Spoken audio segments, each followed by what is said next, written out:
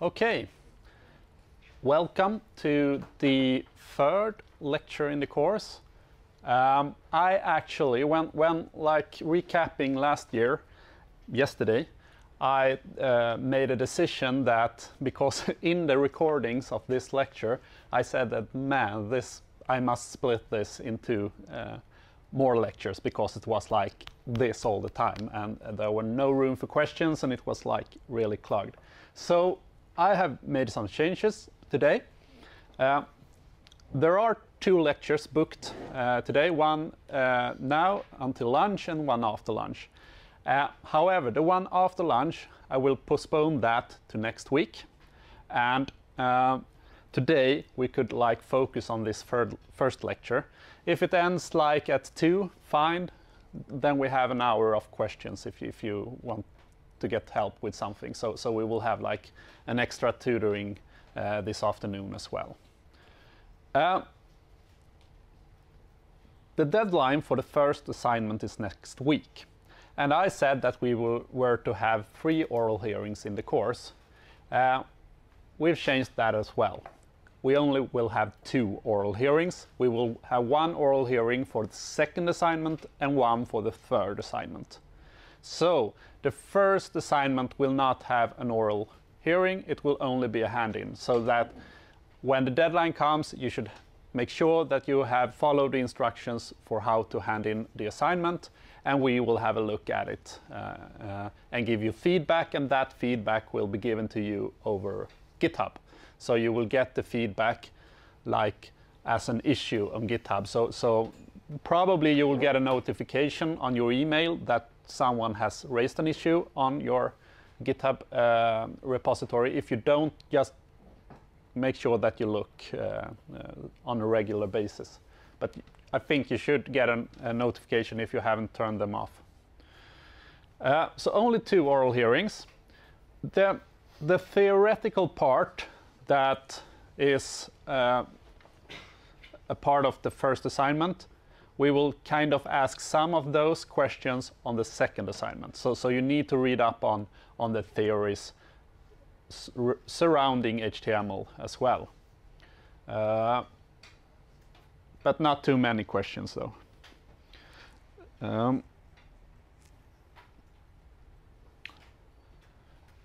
We should the first oral hearing should have been next week on Wednesday. But because we don't have an oral hearing on Wednesday, I will be able to split this lecture into 2. So that's part of the reason as well. Questions regarding that part of the course? Yeah? I will be missing the second lecture here. So is it okay to watch YouTube? Will you have the same content? So the question is, I missed the second lecture.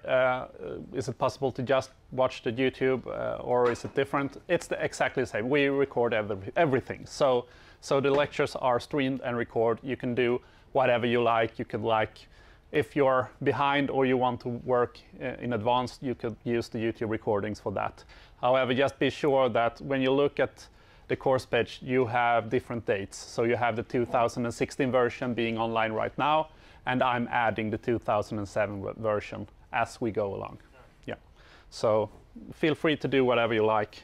And I mean, this half an hour before this lecture starts, it's just a tutoring and help lecture. So if you need help, you can always attend on those. We have also added on Fridays, because some of you had to buy us in the UML course this morning. So we added on Fridays at 9, I think, there is an additional tutoring pass as well. So, but on that one, we don't have a lecture room booked, so we will be in Kalmar. You write your Skype IDs in the Slack channel, and we will call you over Slack, and we will do it that way. Or call you over Skype, I should say. Eventually, we will use Slack for communication as well, but we need a paid plan for that, and that's up and running soon, I hope. Is it possible over Skype? Huh? Do we only have to do it over Skype? Yeah. Because I don't have Skype. So if you have Linux, it could be like a problem. We could always find an alternative way. So, I mean, we could communicate over Slack and we could find another way. Yeah. Skype is a little bit problematic as well because some is using Skype for Business and some is using the old regular Skype, and those are not compatible in certain ways. So we will try to move away from Skype eventually. Some of you have noticed that you are not able to publish on GitHub. So when you push your code, your HTML to Git and GitHub, the code will not show up on GitHub pages, and you only get a 404. We are resolving that issue right now. We need to do a manual setting on each and every one's account, but we cannot do that until you've pushed at least one file to your repository. So if you're just working locally, please just push what you have so that you have files in GitHub, because then we could activate GitHub pages for you. Okay? Right then. So today we are leaving, like, as I said, HTML and CSS is not the main focus of the course. That's only a must-have, because every web developer needs to know basic HTML and CSS. However, if you're supposed to work as a web designer, for instance, you will probably have to do a lot more read up on especially CSS before you can make a living in that business. But we're, as developers, we need to know HTML and CSS to be able to create applications. So that's why it's a small, whoa. What happened there? So that's why it's a small part of the course.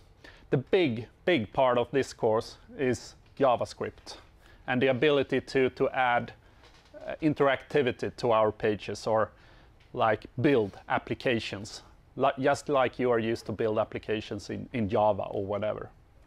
So, and as a prerequisite for this course, you have the some kind of programming course in an object-oriented language.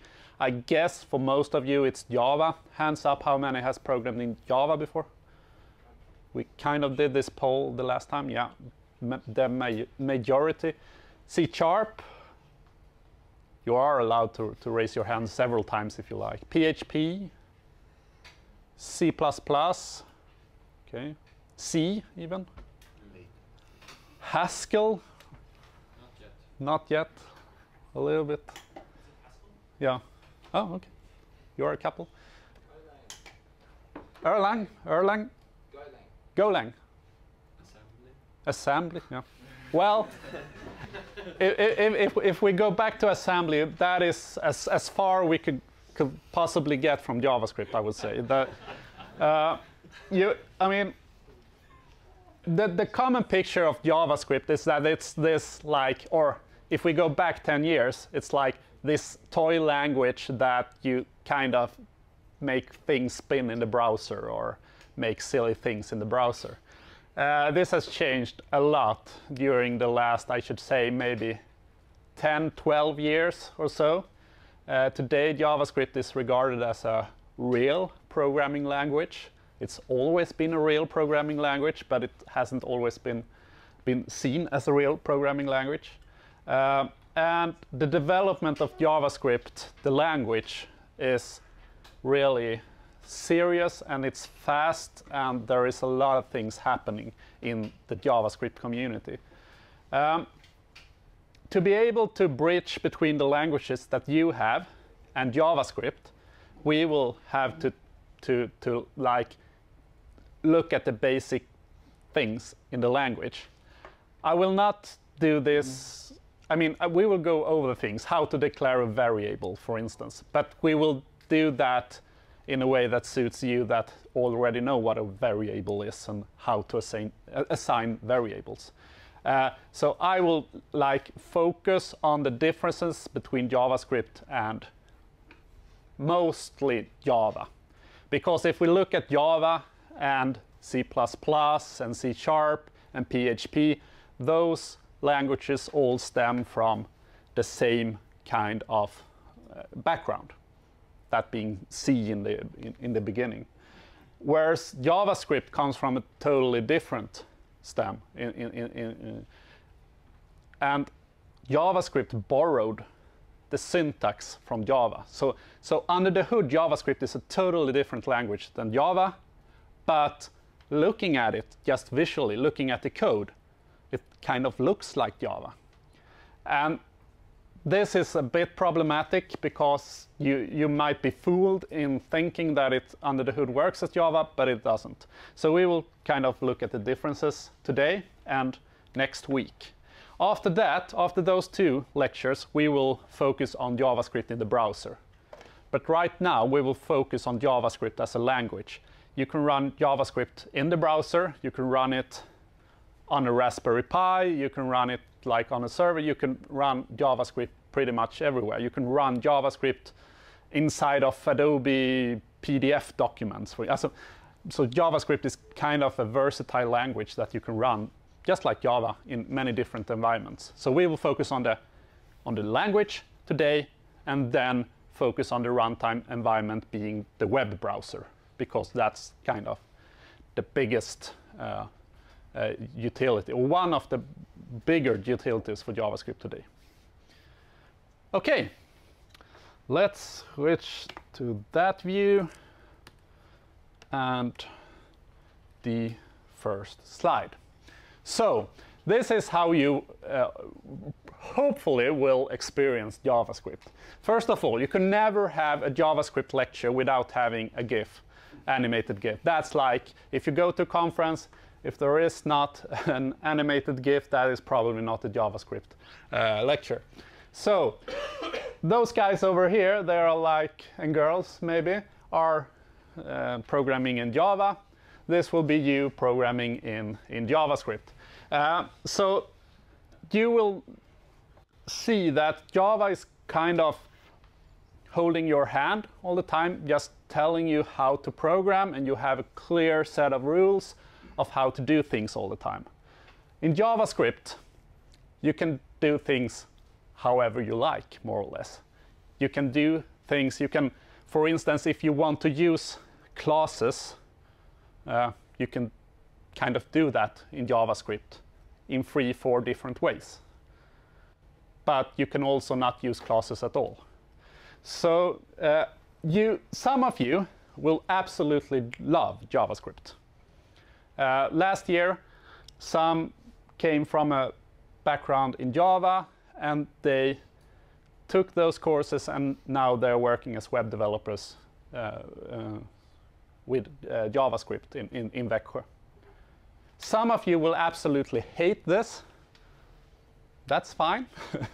Then you know why you hate it, because when you've taken this class, you will kind of get a feel of what JavaScript is. Some of you would like to have this more walled garden that is Java, that kind of tells you the rules. In later years, the development of JavaScript has progressed, and today many of the features that were lacking compared to, for instance, Java has been implemented in JavaScript as well, and I will mention those as we go. Looking at the timeline for JavaScript, looks kind of like this. It was invented back in '95. Remember what I said with the web being like all this, just Microsoft adding stuff and other browsers, Netscape just adding stuff to the browser, kind of making Tim Berners-Lee little bit angry. So when Netscape eventually came and said to the V3C, the standard committee, that, we have this idea. Can't we add like this JavaScript that we have tried in Netscape and like Internet Explorer have implemented in Internet Explorer, that is called LiveScript, because Microsoft weren't allowed to copy, or, okay, JavaScript in the beginning was developed by Brandon Eich, and he worked at the time at Netscape, I think. And Netscape implemented JavaScript so that you could like program in the browser. That was a really big thing back then. And Microsoft looked at this and, oh, we want to do that as well. But we can't just because Java, the name Java is under the protection of, what was it back then?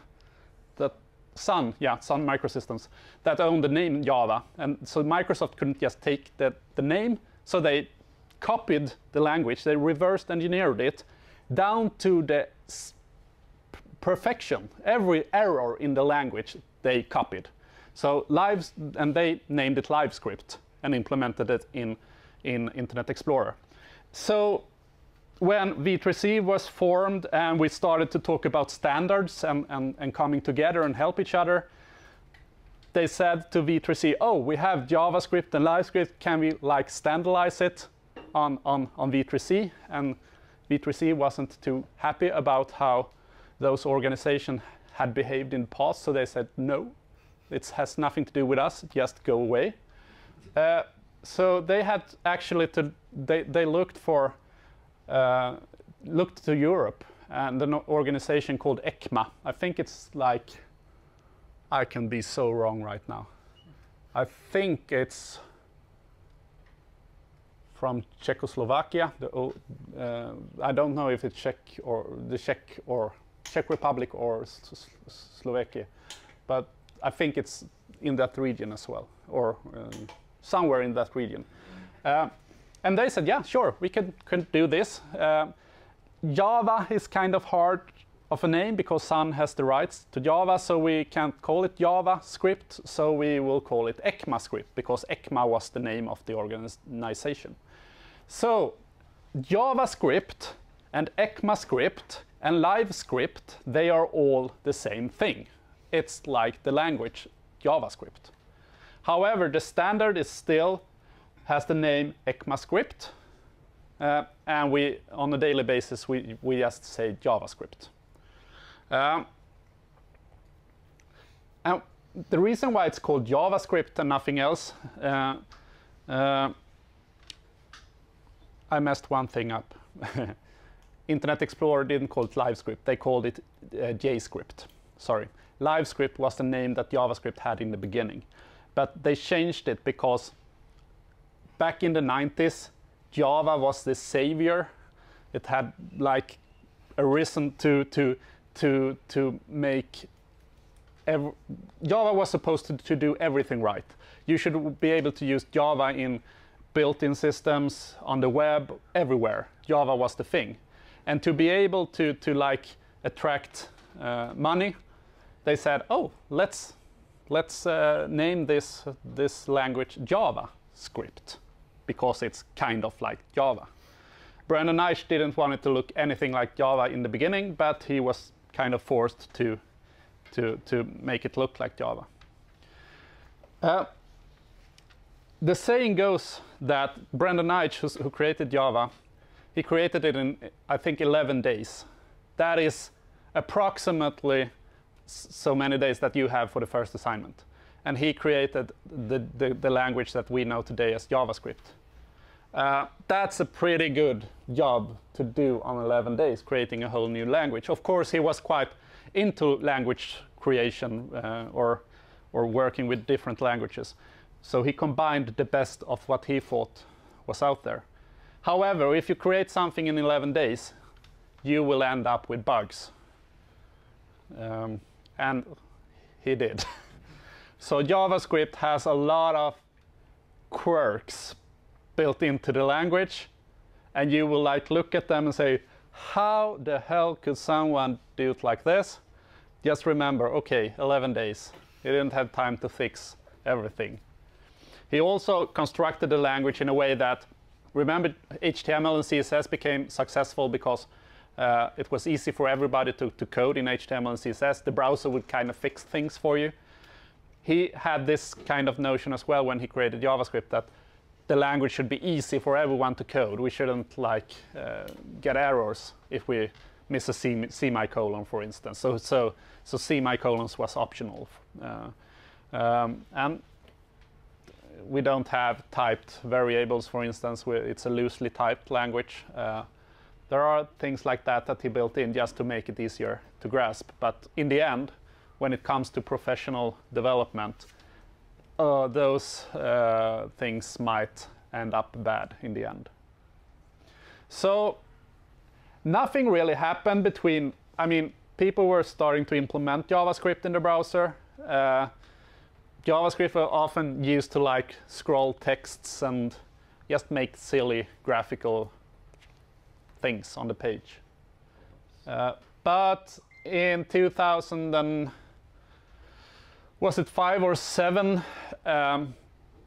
when the term AJAX was invented, that we could just send data between the server and the client, JavaScript kind of picked up, and the developers saw that, oh, we could actually build real applications using JavaScript and not only use it for those graphical things. So for the last 12 years, JavaScript has been rising in all statistics over the biggest languages in the world. Some will say that JavaScript is the most widely spread language nowadays because every unit out there has direct support for JavaScript if they have a browser installed. But I'm not sure about the statistics. And you can see that on the ECMAScript development as well. Nothing really happened until the late 2008, 9, something like that, when ECMAScript 5. This is like the first major good version of JavaScript. So after 5, you can see that, and especially the later years, there is a new version coming every year, and I think this will go on for quite a while. So the latest standard is the ECMAScript 8 or ECMAScript 2017. They changed like the form of the name in 2015 just to have the release named after the year, but they are often called ES8 as well. So be prepared to see both of those forms. ECMAScript 5 is like, that is totally implemented in every browser out there. Every modern browser has support for ECMAScript 5. When we go up to ECMAScript 6, yeah, you need to be on your watch, because some browsers don't implement all of the specifications, and you need to like check if every browser has support for the language features that you need. Of course, there are kind of preprocessors for JavaScript as well that will take your code and compile it to an ECMAScript 5 version. So there are tools like that if you really want to try out the latest features in the language. We will focus on ECMAScript 6 mainly in this course. There are some news in ES7 and 8, nothing really major, mostly like handling strings and added functionality regarding that, and some syntactic sugar as well. We will look more at the APIs when we get into the browser and the news there.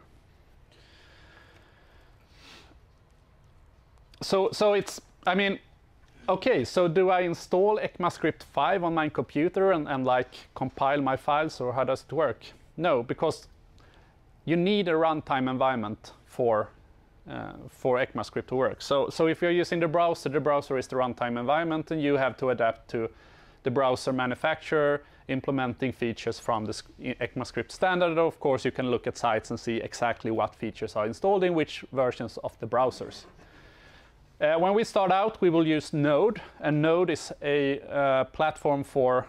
Oh, I'm not using the computer, and it just will sleep. Node is a platform for running JavaScript as well. Node is implementing the V8 engine. V8 engine is the same JavaScript engine that is in Chrome, because it's open source. But doesn't mean that the same features are in the browser that you have in Node. But if you install the latest version of Node, you will get good support for most of the features in the ECMAScript language, however, not all of them.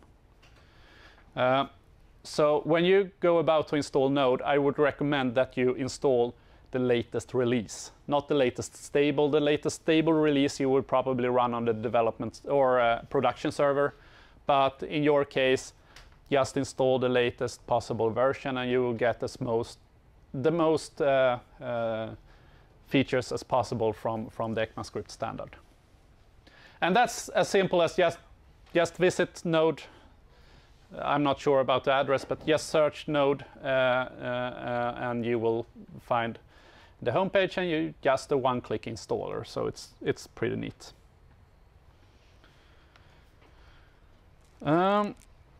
So okay, I could just show you that if we.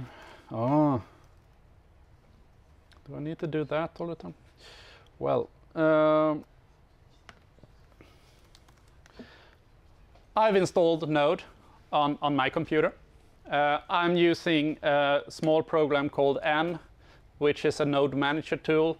If you install this one, you could like easily upgrade to newer versions of Node. The latest one I have is 8.4, and you can change Node versions. But that is probably if you're working on different projects with different versions of Node. I'm just using it to be able to install the latest one easy. So I installed Node, and you could just write Node in your bash like this. And now we can start like doing writing code. So 1 + 2 is 3. So this is, I mean, I'm not sure you can do this in Java, right? You can just start Java and start writing code and get a result. You need to like encapsulate in classes and have a more structured environment. And so this is kind of a neat feature with JavaScript. You can write even in the URL field of the browser and start executing, or opening the console in the browser and start executing JavaScript if you like. But in Node it's like this. However, this is only for test purpose, so I will show you how to code in files in just a second.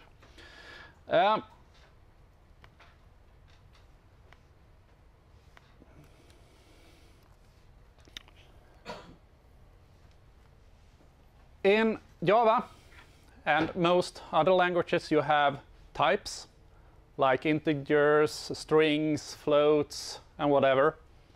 In JavaScript, we don't. We have a loosely typed language, meaning that if you declare a variable, that variable could be a number.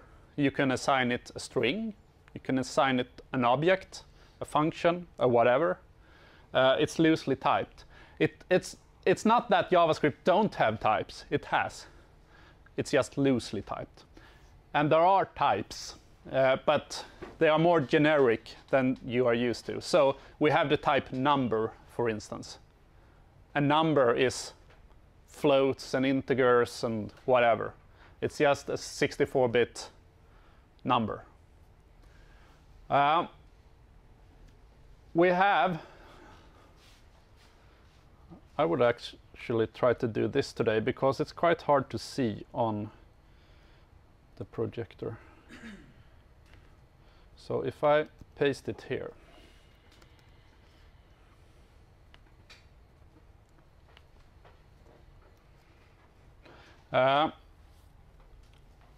If you write type of 42, you will get the result number. So 42 is of the type number, 3.14 is a number, it's not a float, it's just a number. If you write a string, it's a string, so you'll recognize that. You have booleans, true and false. They are of type boolean, so we have that one as well. We have something called functions, which are essentially objects, but I will get back to that. Never mind that, writing that's also a function. It's called an arrow function, and you might be familiar with lambda expressions in other languages. We have something that we use a lot that's called objects, and we have arrays. And arrays, if you write type of on an array, it will show up as an object as well. So not too many types. We have some other special ones as well. We have undefined, and we have null, and we have not a number and such, but those are kind of the basic types that you need to know. You don't need to know int 64 or whatever. So let's have a look at the number data type. As I said, it's a 64-bit numbers, which is big. They can be negative or positive, of course. You can express them in different ways. You have your arithmetic operators as you are used to, plus, minus, multiplication, division. Do you recognize this one? Modulus. Yeah, modulus. It's called modulus in Java. It's called the rest operator or remainder operator in JavaScript. It handles negative numbers in a different way than Java, but you could just use it as the modulus operator to check if something is even or odd, for instance. Works the same thing. And you have the parentheses as well, as you're used to. You have some special numbers, one called infinity, one called negative infinity. I rarely use them. If you have to use them, you're probably some kind of strange construction in your code. Not a number, because, okay, we can do an example. So I will, instead of coding in, or we could actually start off by coding in the terminal. So because we don't have types, if you were to do this,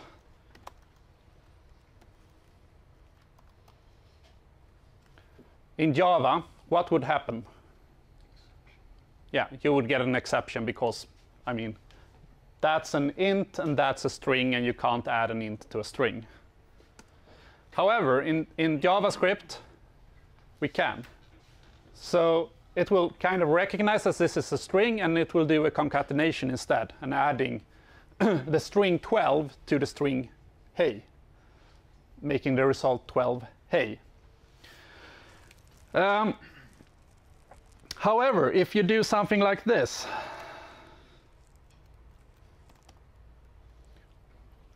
what's supposed to happen, you think? So you multiply 12 with hey.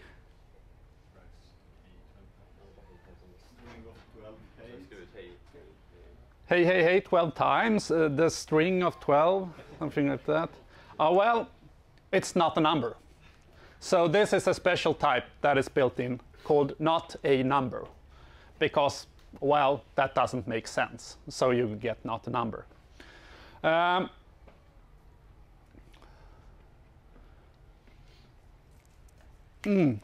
Forgot one thing that I was supposed to say, but whatever.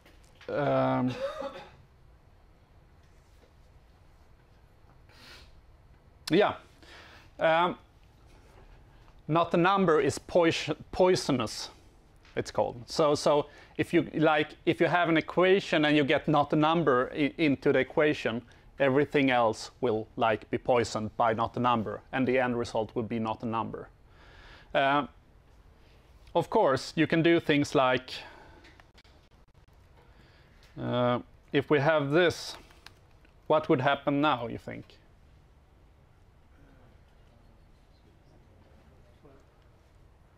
Oh, worked.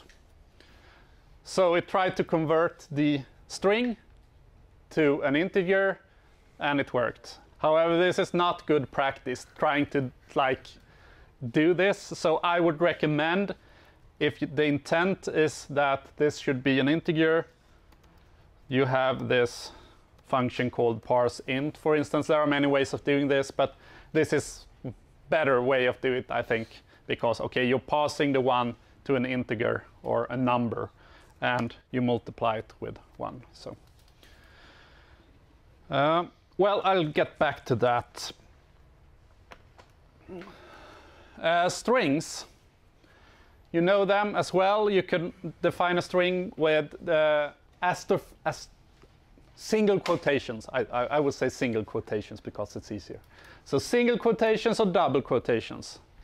However, the code standard for this course states that you are supposed to use the single quotation for strings.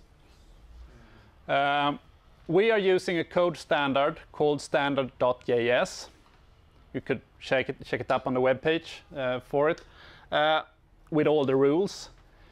I mean, when you go out and work on a company, you could write, as I said, you remember the dancing man. You can write JavaScript in so many ways, and everybody has their own style. But if you work on a company, that's not a good thing. If everybody keeps, like, some are using tab for indentation, and some are using spaces, and some are using the brackets starting at the end of the method, and some are using brackets on their own lines, and that would just be a mess in the code. So you need a code standard, and every company has a code standard, even if you are doing Java or JavaScript or whatever. We are using the standard.js code standard that are gaining ground. We have used Google's before. Airbnb's is really popular, but we've settled with standard.js because the rules in this one really suits the course. And it states that you should use single quotation marks. I'm not saying that is the best. I'm not saying that it's the worst. I'm just saying that the standard says so, and the course says so, and you need to comply. That's basically how it is. When you run, for instance, I think we have tests for some of our assignments. The tests will warn you if you have errors. And as you saw in my development environment here, I get some kind of problem with type off, and that is because I'm not compliant with the code standard. So expected an assignment or function call. I mean, this is meaningless because I never save the result. So the code standard will say, I mean, it's totally legal JavaScript. It's nothing wrong with the code, but we should do something like that if we want to use the type of operator. And now it says, oh, I isn't used anywhere. So that's the code standard complaining as well. Could you use parentheses after type of? Could I use parentheses after type of? Yes, like that. Yeah, or like one without the white space. No. So, well, yeah, if this were a function, it should look like that. However, the type of is an operator. So when you use an operator, you need to have a blank space. And this is all code standard. You could, in JavaScript, you could do whatever you like. But the code standard will tell you that it's wrong. So you need to comply with that. I've done this as well. So say if I had it like this. So when I save a file, it will automatically just correct small errors. I'm quite, as you are as well, used to doing things like that, adding a semicolon in the end. It's kind of in my bones, so when I write code, it just happens. And it will punish me every time I do that, but if I save, it will remove it. So, and I mean, semicolons or not, they actually doesn't add anything to JavaScript. Having semicolons, it's just one more character. There are some bugs that some situations where you can get a bug if you don't have a semicolon, but those cases, they are edge cases. You will never, almost never, be in a situation where you would need a semicolon. So for that reason, we are not using them, and the standard says to not use them. It will actually be a lot cleaner code when we start using arrow functions or lambda expressions, because you will not need to remember all semicolons on one-liners, for instance. We will see that later. Okay. You will have to write like everything on the same line if you want it to be, I mean, every operation. Yeah. Like, you can't split, like, you can't do things like that. You need to add it, because what will happen is that the interpreter will actually add a semicolon for you before running the code. So this would be that.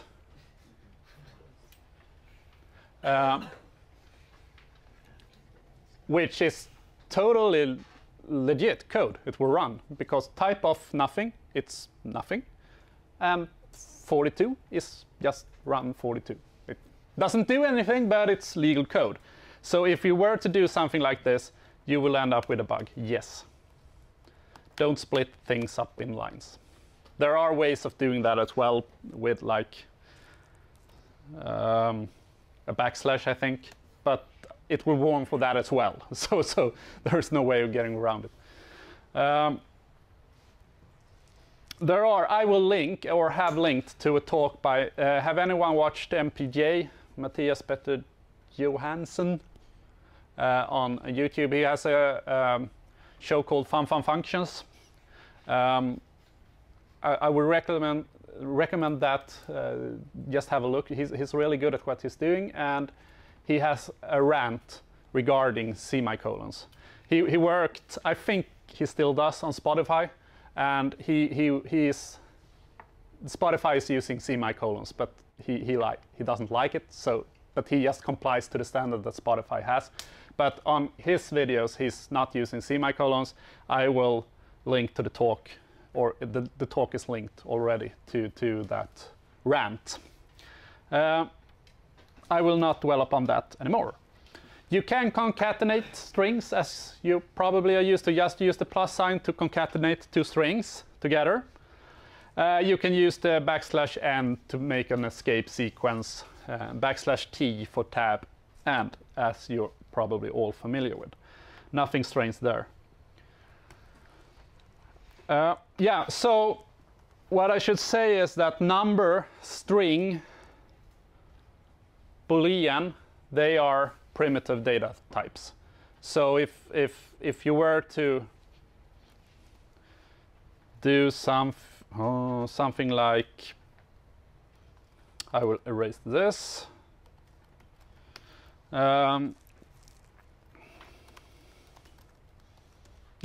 You see?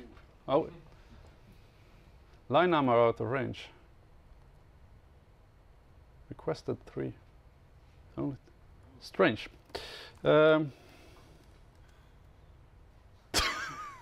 What is this? But they will just keep coming, right?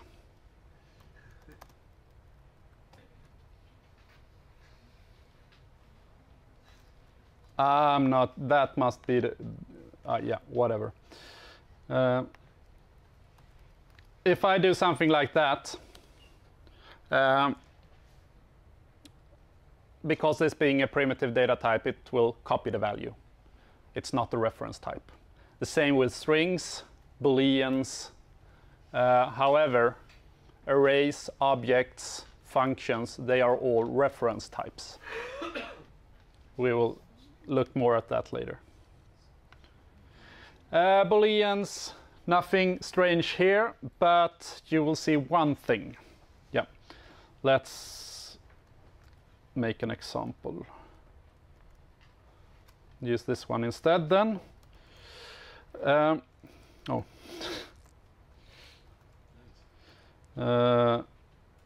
do it like that then. I want to go to the top. Okay. Node. That didn't help. Clear node. Okay, now you see.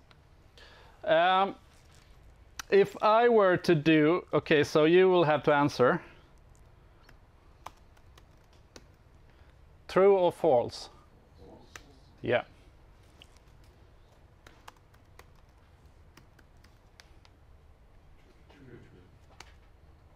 Yeah. It's a little bit. Isn't it scary that that's true? Yeah. Is true or false? True. Ah, you're learning.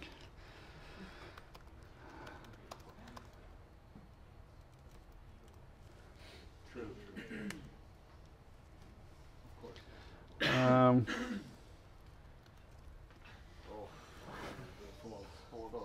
Yeah. So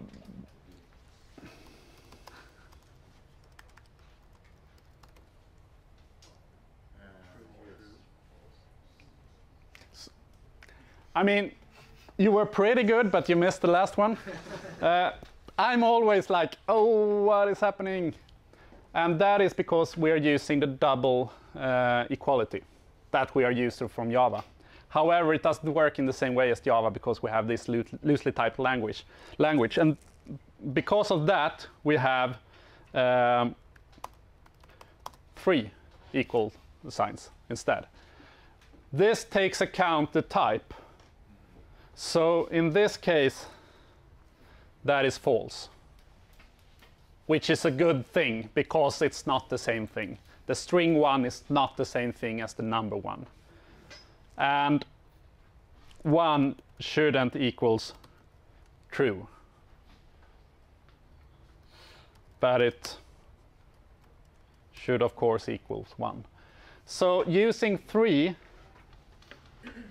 equality characters when comparing is a best practice and something that you should do. I even think that the code standard will prohibit the use of double equality signs. So by using 3, you are comparing the type as well. So the type needs to match and the values need to match as well. Okay? That's one use. Of course, we have the not equality as well. So you use the bang equal equal. Never ever use equal equal and not equal.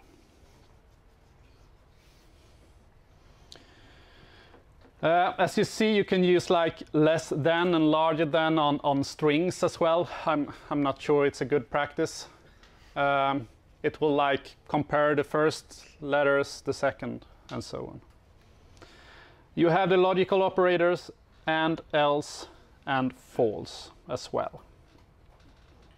Nothing strange with them. Well, actually there is.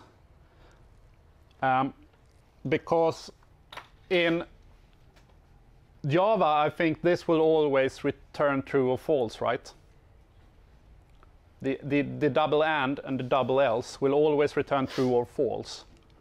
In this case, I think that else will return the truthy part of the comparison, which in this case is true.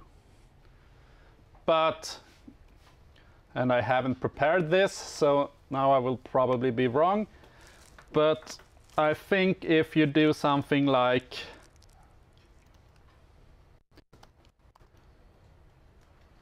hey, if you do something like that, it will return hey and not true. So it will return the truthy part. You can use this to like get default behavior. So if we have a variable called I that is undefined, we can let j equals I or Mr. Smith. So if I is undefined, it will return the truthy part, but if I were defined, it will return I. Or I could just write J, and J is Mr. Smith. So this is, in this case, this is often called the default operator. And you can do like the opposite thing with the AND operator, and it's called the guard operator. So if you have, you've probably been in a situation where you are comparing like my object dot hello. So if my object dot hello is defined, you're supposed to do something. We can do that like my ob dot hello dot is set. So okay, let me explain this one. So we have an object, my object, or think of it as an object in Java. You can look at this as Java. We have my object, and we need to use the function isSet, but the isSet can only be called if there is object hello inside of the object my object.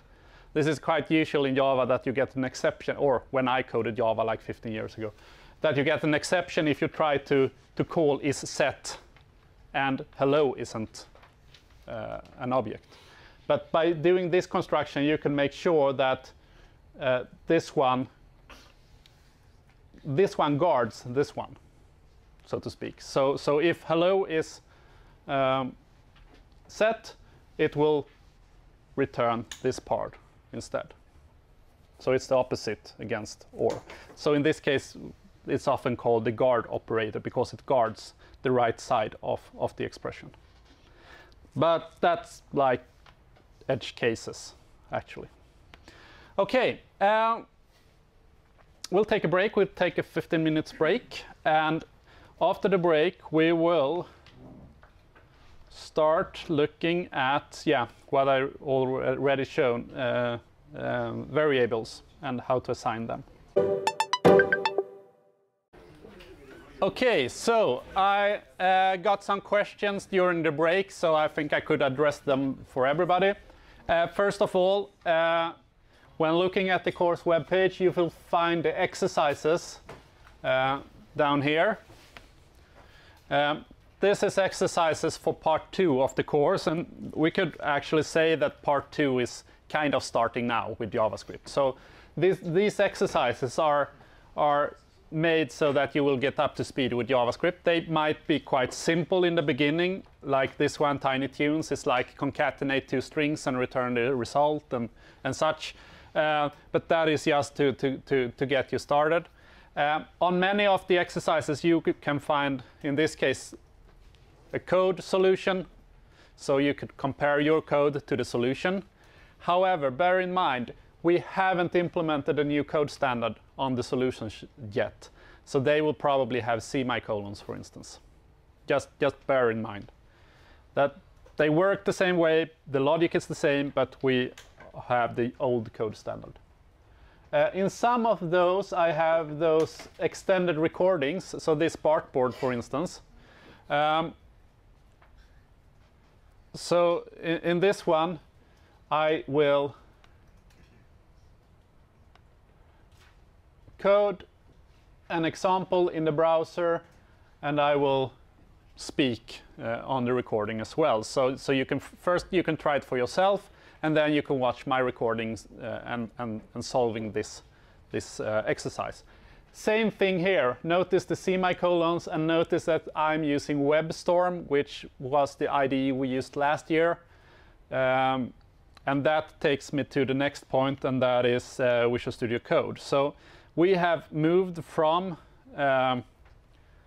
WebStorm, which is a Java program, kind of like Eclipse, and we have moved to Visual Studio Code, Microsoft Visual Studio Code.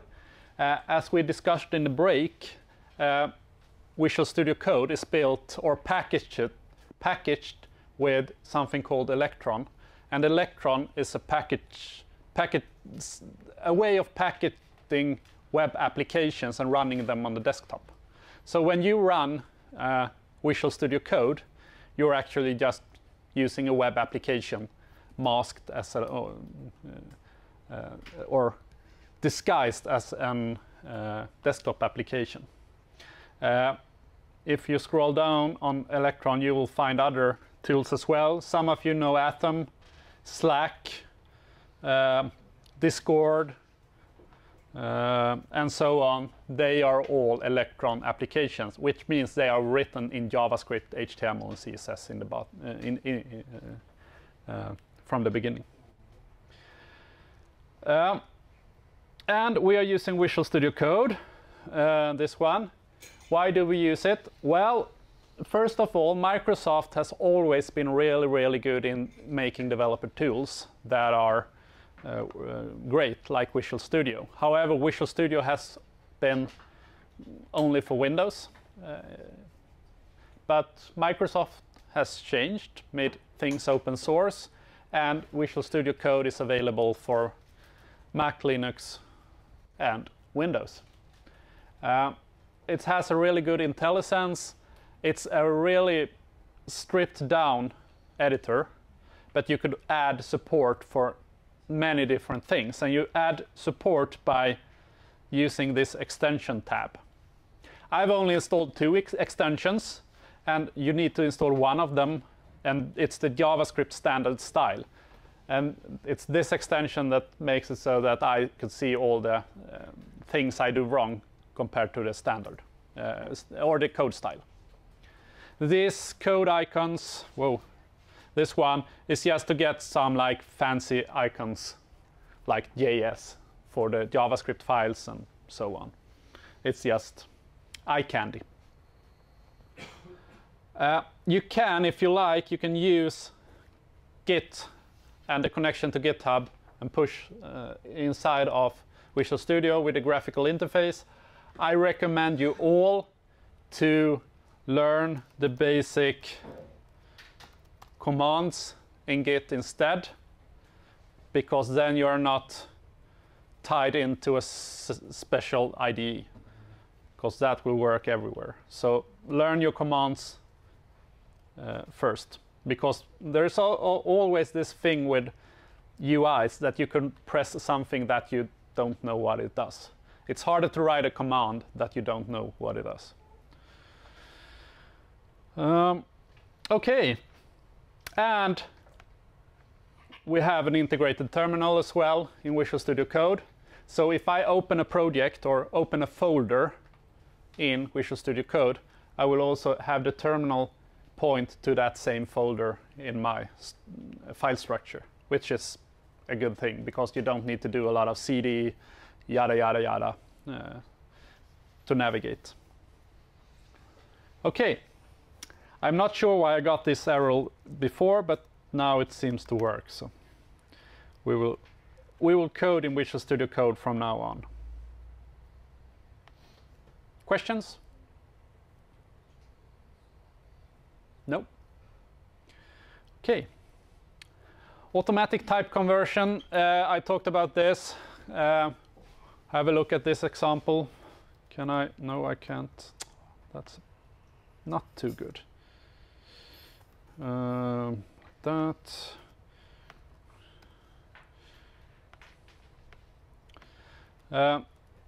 So for the string 4 plus 3 plus 2 will equal 4, 3, 2. But if we do it the other way around, 4 plus 3 plus the string 2, it will equal 72. And that's because the arithmetic is read from left to right. So it will take 4, add 3, it's 7, and then it will concatenate with the string. So the result is 72. There is a lot of bugs concerning things like this. As I said before, try to avoid like concatenating strings and numbers, because it could be quite confusing when you're reading the code. But this is how it's done. It's called automatic type conversion. Okay. Variables. So in Java, you're used to doing things like int e equals 0, telling the compiler that I want I to be an integer. In a loosely typed language, we do not need to tell the compiler or interpreter what type we are using. We're just telling it that we want a variable to store this value in.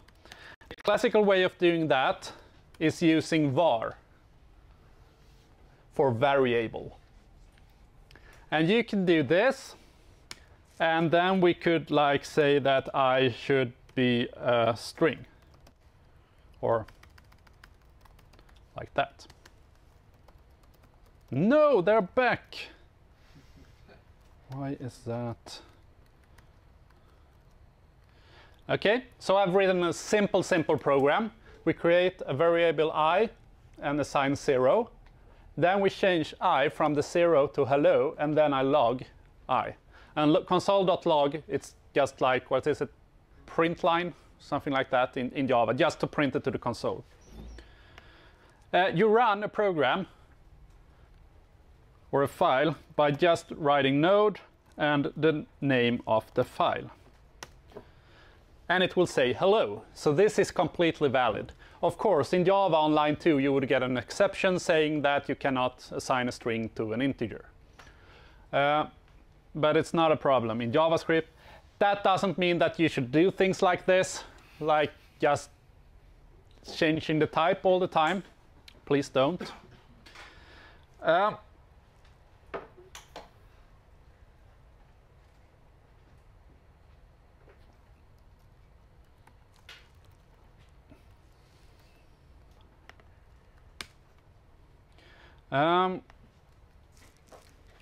We also, and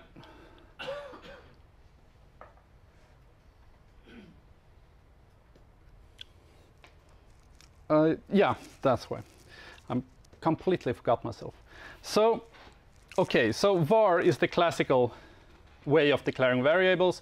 You've seen it. If you've looked at JavaScript code on the web, you see var all the time. In ECMAScript 5, I think it was, they introduced 2 new ways of declaring variables. It's let and it's const. Starting off with let. So when declaring a variable, like with var, in JavaScript you will get something called function scope. However, declaring variables in Java will give you something called block scope. Let me show you.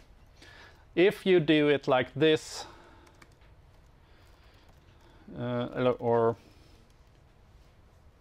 whatever. If true, it will be mad at, oh, I need to learn this new code standard. If true, var j equals, this is not good code, but it will show an example.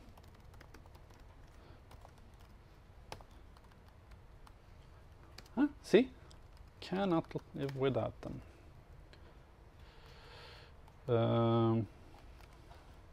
And it fixed my spaces. So, if we run this in Java, what would happen? Would it work? Would J be accessible outside of the block? No. But of course in JavaScript it's different, so it works. And that is because variables declared with var have function scope instead of block scope. So this is the block, but in JavaScript, in this case, function scope is the whole file. So this is the same thing, and actually the interpreter will look at this code and it will rewrite it for you, and it will look like this. Yeah.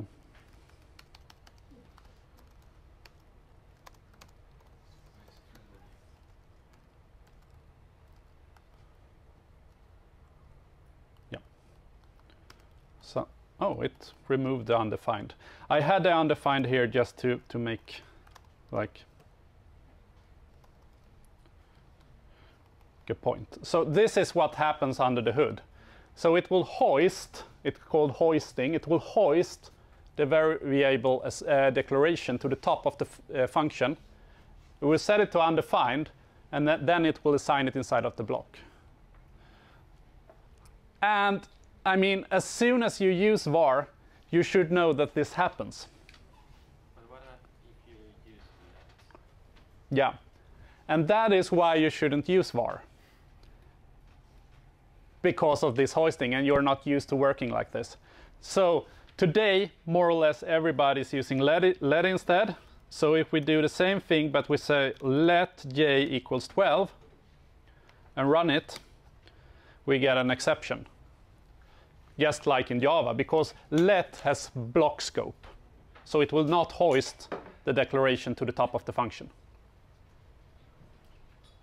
Okay?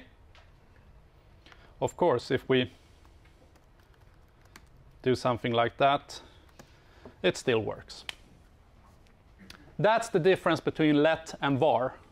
Okay? What's up with const then?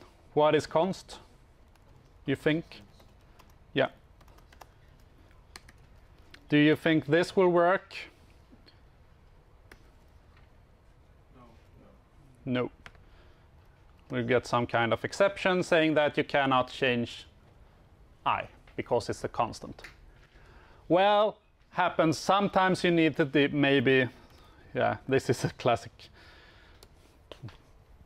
Okay, I need to use this pi in my application, and I declare it as a const. And if you're in C, I think you did something like you always had capitalized letters to say that it's a constant. This is not a typical way of using const. However, if we instead create an array like that, and then we do, call it R,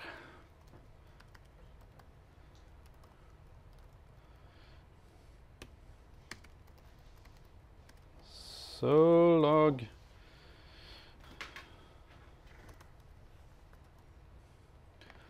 okay, will that work?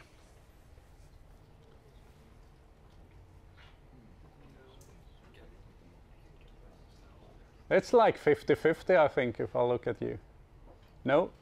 Yes? Okay, hands up. Yes, it will work. I think it will work. No, it will not work. Yeah. Let's try it. It will work. And that is because what is constant is an array is a reference type. So the reference, this R will reference an array in memory. And as long as we don't change the reference, we could like add things to this object because the reference is the same. However, we cannot reassign this to a new. Even if it were to have the same numbers, it's still a new array and it will not work. Okay. Yeah, you can pop as well.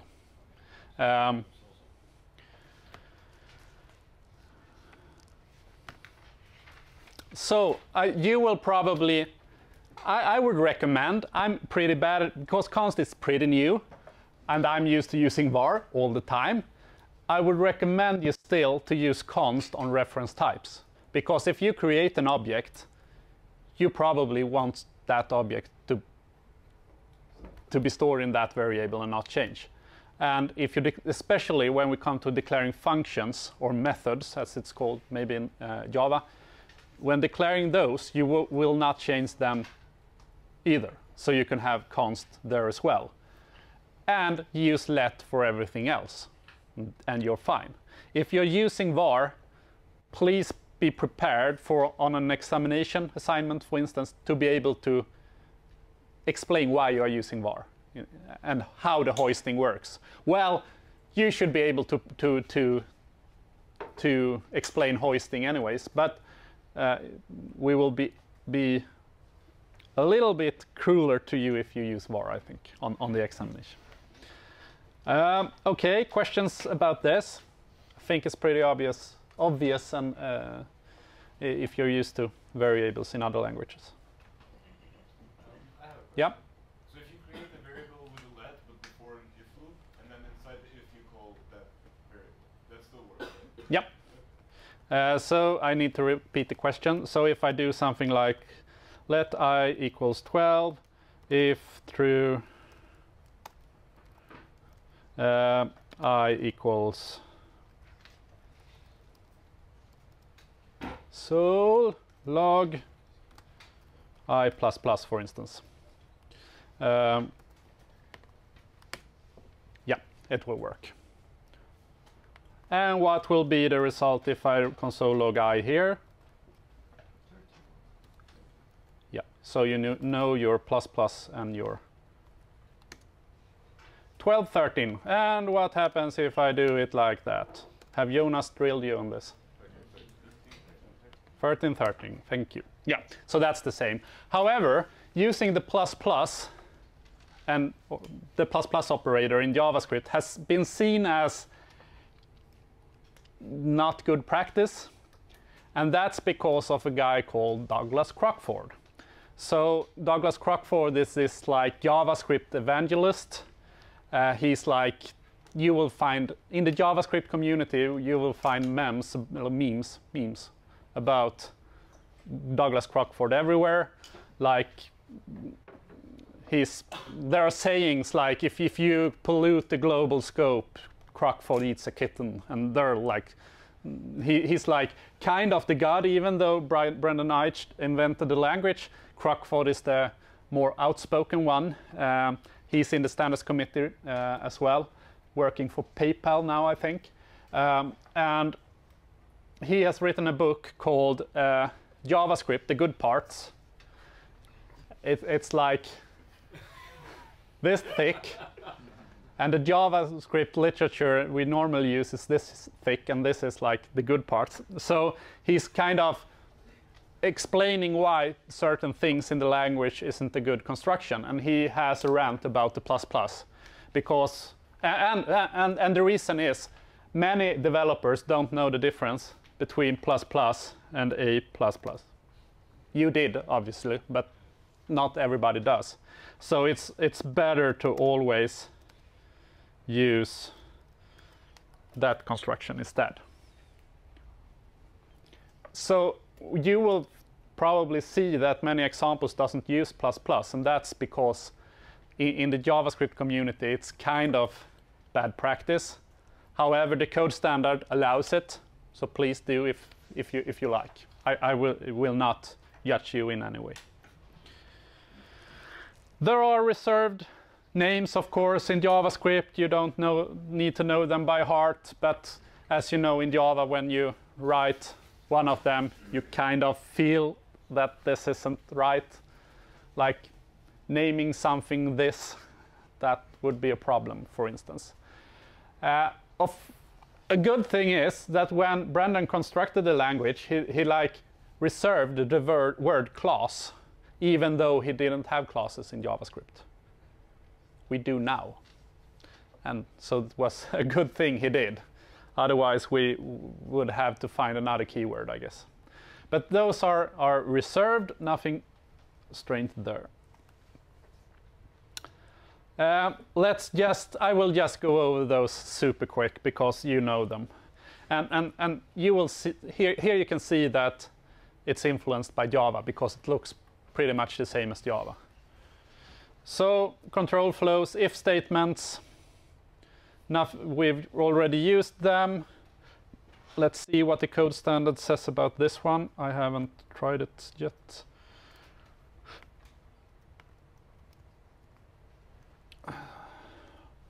Ah, pretty good. I think not. Ah, I have. I have some. Okay, my code editor is set to use the indentation of 4 instead of 2, but otherwise it worked. So if statements, else if, you know them, right? No need to dwell upon that. Switch statements. I kind of find switch being this construction in the language that you use in programming courses and then never use after that. So, I mean, it's quite common to have an introduction to programming and you go over switch and you have these assignments that you are supposed to implement with switch. But then you never use them after that. There are things to look out for. For instance, this fall through mechanism. So if you don't have a break in a case, it will fall through to the next case and the next and the next and the next, making bugs in code. Some ninjas try to like take advantage of this and write cool code, and it's really hard to interpret it. And well, I'm not a huge fan of switch. Use them if you like. The conditional operator. I found this expression, can someone pronounce that? Is it the name of that operator? Okay, I didn't know that. I've always said conditional operator, but it's ternary operator. Okay. You're used to that one as well. Perhaps if you come from, I'm not sure if it's implemented in C++. It is? Yes. Okay. In C? Assembly? No. So what it says is it's the conditional operator, it's the question mark and the colon. And if this part is truthy, it will return the first before the colon. If it's false, it will return this one. So it's nice if you want to like do things like this to test if something is odd or even, for instance. But it's there. Please use it if you like. While statements look exactly the same as in Java, and do while as well, I guess. I haven't been coding Java since 2000, and I had a course in Java actually in 2003, I think. I haven't opened Eclipse since. So there's probably happened a lot of things in the language that I don't know. Please correct me if I have like have the wrong picture of Java. For loops, the programmer's favorite language construction. I guess or hope that all of you know your for loops by heart and love them. Well? They still use semicolons though. Huh? They use semicolons inside the parentheses. Whoa. Yeah. Those are the only semicolons that are in the language, or that you need to use. Yeah. Good thing they didn't remove those. That would be quite ugly. Good luck in interpreting that one. Yeah, they use the semicolons here as well. I'm really fond of for loops. I use them a lot, used them a lot. However, since I'm teaching new students as well that haven't programmed before, and this construction is really hard to learn in the beginning. It's like a lot of things to get wrong. It's doing 3 things at once. And it turns out in the newer versions of JavaScript, you will see that you will actually not need to use for loops anymore, or as much anymore. So okay, let's skip in advance. We have time. Think. Yeah, we will continue after lunch. So I've already shown you how to create arrays in JavaScript. It's really simple. It's just using the brackets and you create an array. So if we have an array of, say, all of those, and you were to sum them up, if you are using a for loop, you will probably do something like output dot length and just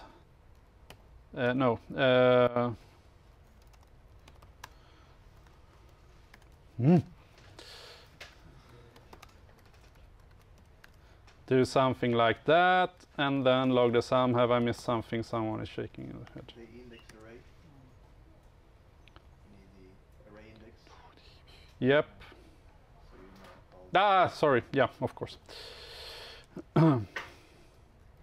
Like that. Is it correct? Yeah, let's say it's okay. But there is a lot of things going on. So what I'm thinking about, should it be less than the length, or should it be less than equal with the length? I cannot forget to do this. I mean, for a new programmer, it's quite a lot to take in. And even for me, I need to think about it, even though this is the most classical of examples. However, there are really neat functions in JavaScript, ECMAScript, I think it's 6, maybe 5, that introduced a lot of iterator functions. So I will show you how to do this now, and we will have the discussion after lunch why this works. And I really hope I will get this right. So we take the output. Someone said something like for each. We could start off with a for each. So for each number, then I need to do something like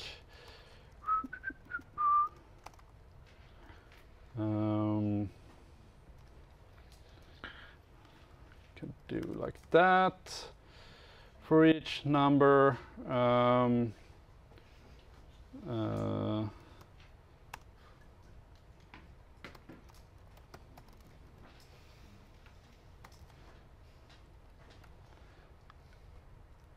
och att den returnerar. Vi testar.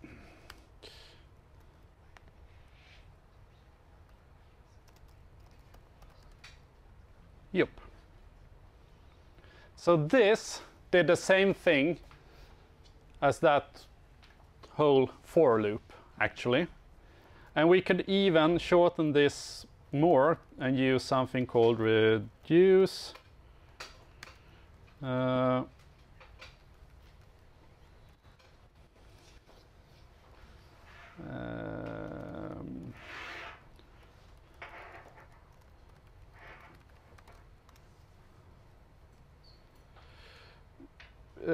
Current previous sum number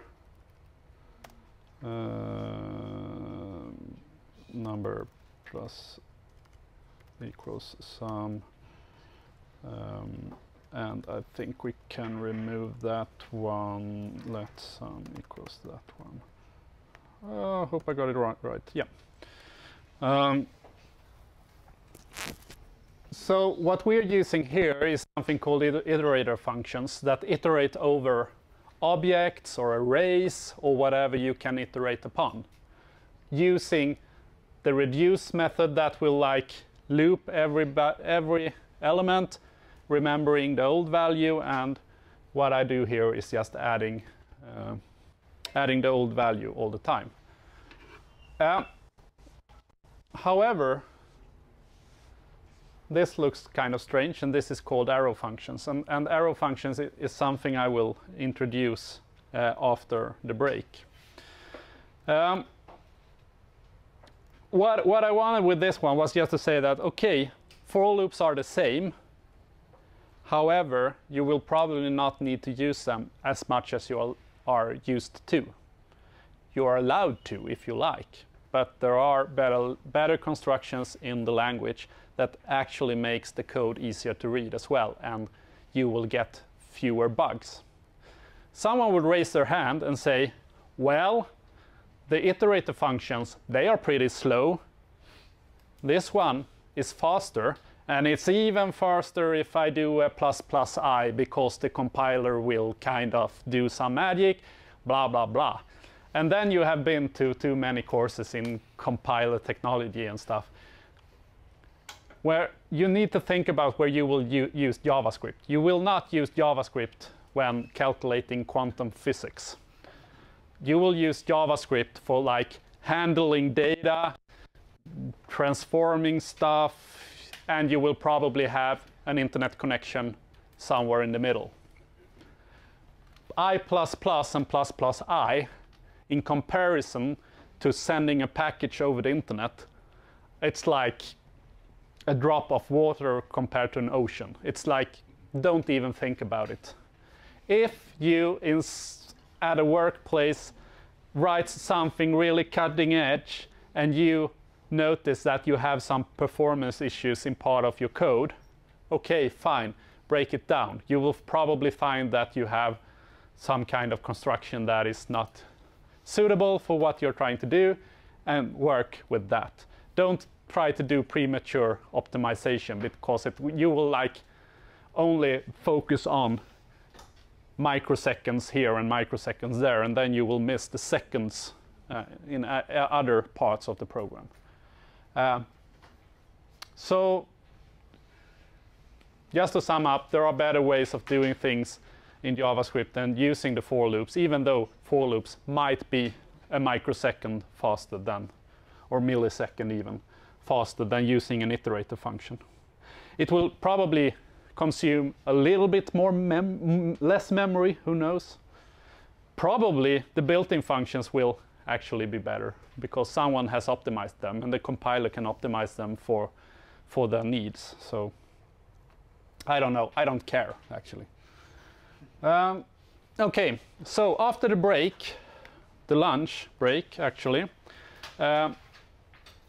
we will have a look at, we will continue with iterations, we will start looking at functions and the more interesting parts of the language. We've just touched upon the more basic parts right now. So see you after the break at 1:15.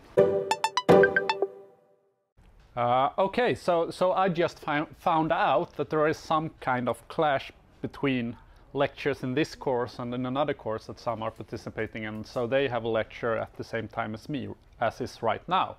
Good thing this is recorded then, so those students can watch this recording later on. I got a question before the break, and I would like to address that to everyone. The examination, the first assignment, there is a writing that is a little hard to understand. It's this one, part 4. So the question is more or less, okay, so we are supposed to add like blog articles to this page. Should we do that in a dynamic way, like having a field and posts to this page? No, you're not. Fake it till you make it. It's just faked blog articles that you write. The most important thing here is that you have the semantics correct, and so that every part or every blog post is its own article, maybe with a header and a footer, so that it's isolated. You just write them into the code. There is no need to dynamically add them in any way. What I mean by it should be easy to add articles is that, I mean, the code should be clean. It should be easy to see how the articles like are stacked. I need to change that meaning. Yes. How long do the articles have to be?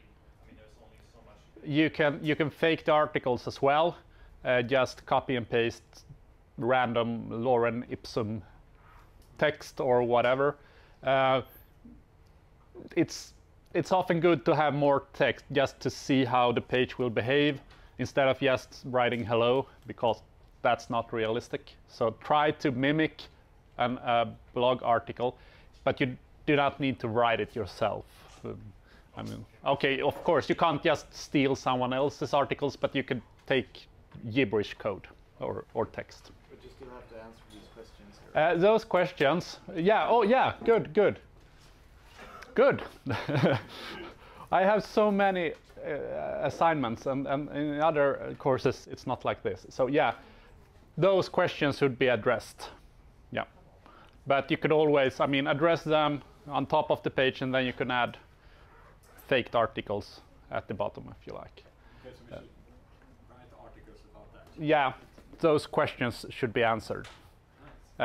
You could if okay, so we will not have an oral hearing, but if we had, we would probably ask those questions as well, and we might on the second assignment. So to prepare yourself, you could answer them in the text.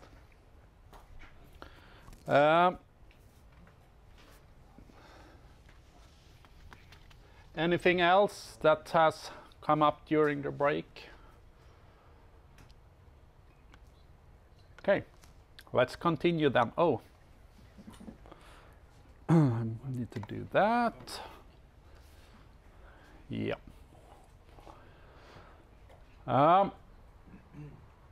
Okay, leaving the conditional statements and going into iterators, loops.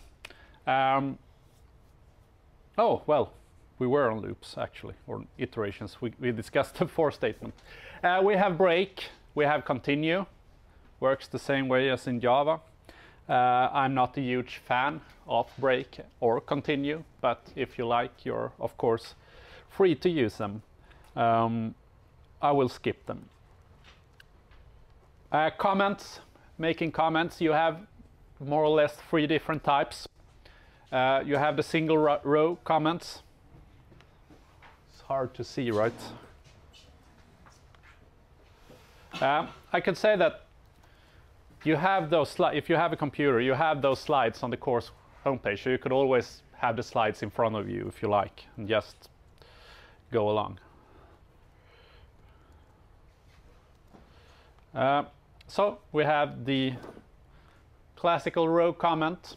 I think in this code standard that you can add them wherever you like. Yep, doesn't complain. In some code standards you're not allowed to do this, but in this code standard it's okay. In some code standards you need to have a blank line before a comment. You can in this one, but you don't need to have that. We have the multi-line comment, same as in Java. Nothing strange about that one. And we have the doc comments with 2 stars in the beginning. Make it so we can have, I think you're used to, some of you at least are used to Java docs, right? Yeah. So it's kind of the same format for JavaScript documentation, and to be able to automatically make documentation and also help developer tools understand your code better. Yeah, that's it. Regarding comments, you need to, when we have the examination assignment, I mean, my philosophy documenting is, okay, you're supposed to use JSDocs comment because that will help us in the end. Other comments, use them when necessary. Don't over comment. Don't comment for your mother or father. I often see comments like this.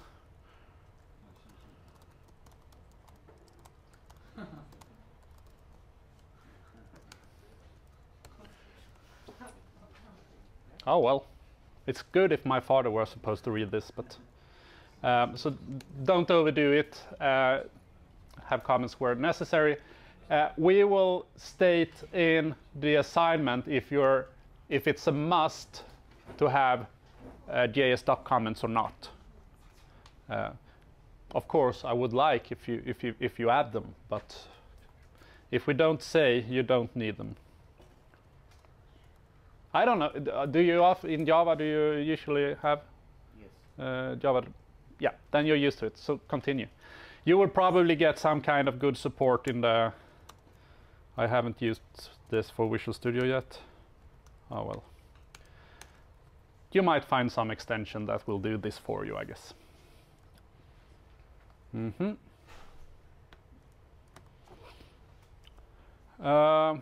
Okay, functions. You are used to methods. Methods on objects in Java, or in some languages you have the concept of functions that are not attached to an object. And in JavaScript we have something called functions that works as you're used to methods.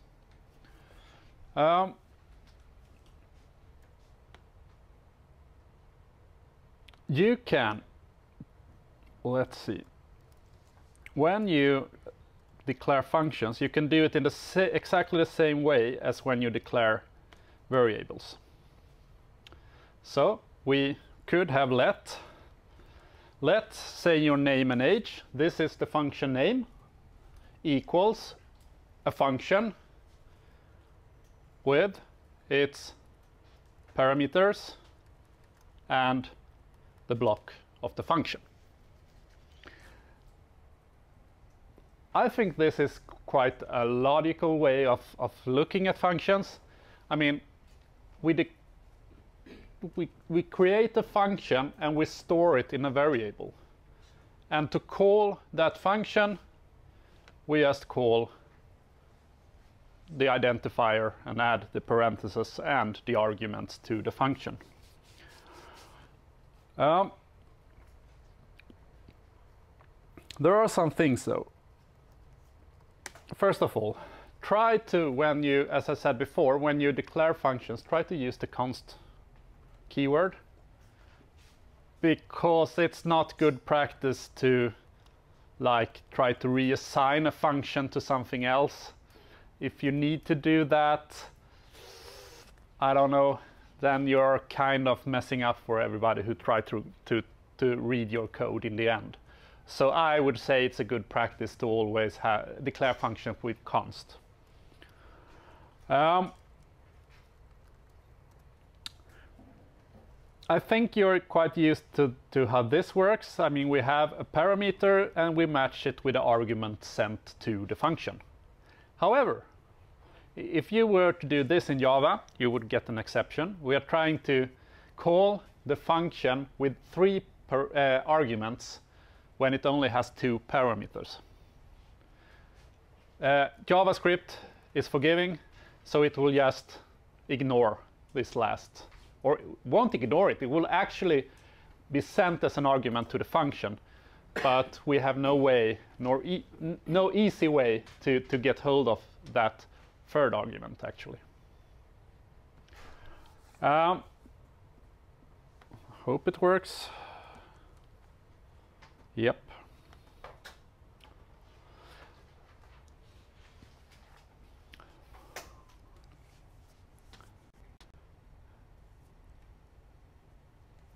In Java, you could do things like this, right?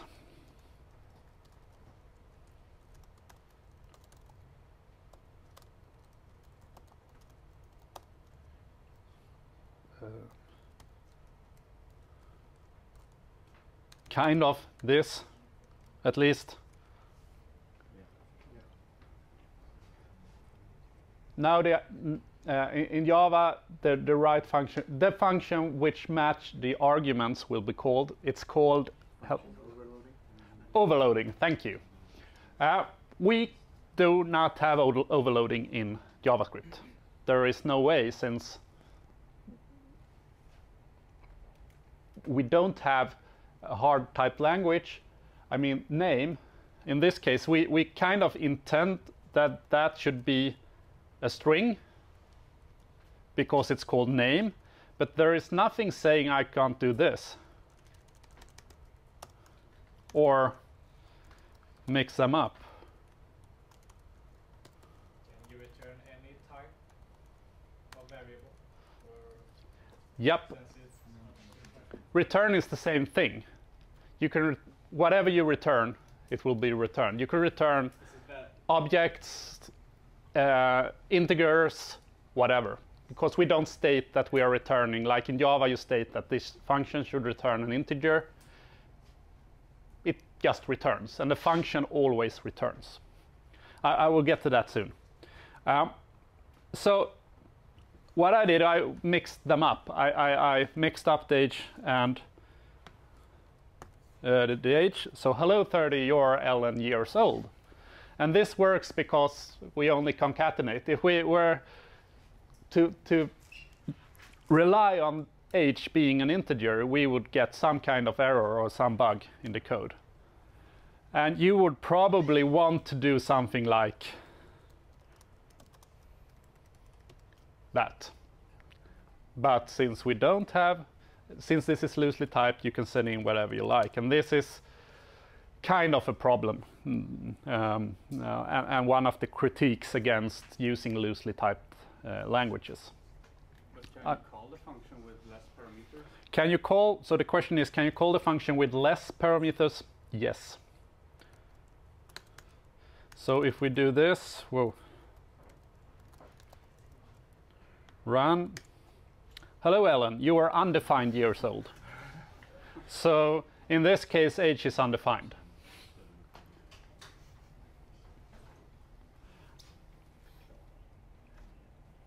I mean, you shouldn't probably play around with it. You should try to match the parameters with arguments, but there are maybe cases where this could be good. Can we also throw exceptions?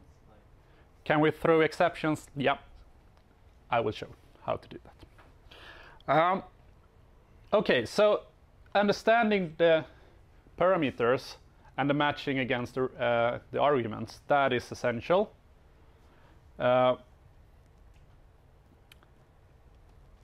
You will, okay, so I will skip in advance. I mean, this is kind of how I learned to program. You specify your parameters and you like try to match them with arguments.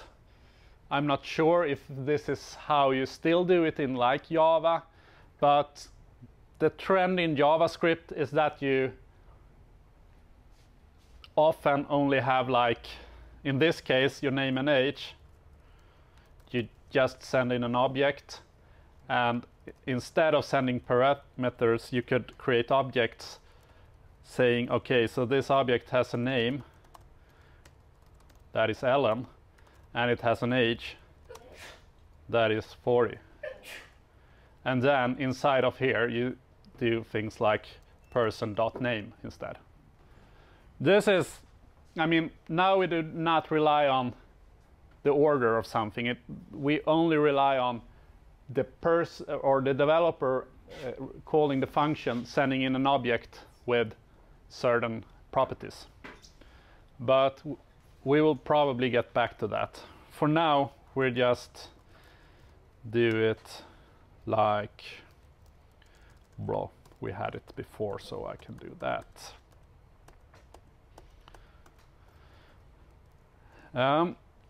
Okay, so return statements. Every function is in JavaScript is returning automatically. So you can skip this part. We run it. It says undefined. So this function now is actually doing this for us. So this is the default behavior of any function in JavaScript. Of course, often when we call functions, we want the function to return something, and we return whatever we like. But we do not specify a type when we declare the function. Does it feel strange? Yeah. Yeah. But you see, it's, you know, the man dancing on the treadmill. Yeah, you can do. It's looser than Java. So what would the workaround be for overloading? What would the workaround be for overloading? Oh well, you would instead probably just send in an object of person, for instance.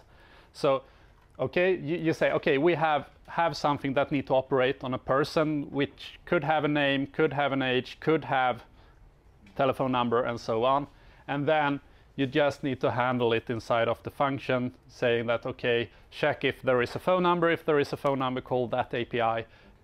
You could like throw an exception if you don't have a name and age, because that's required, or something like that.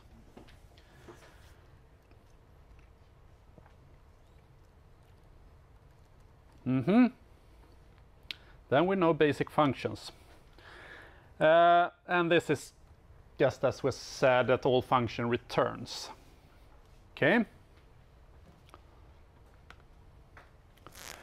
Default parameters, you are probably used to them as well. So let's just copy this one.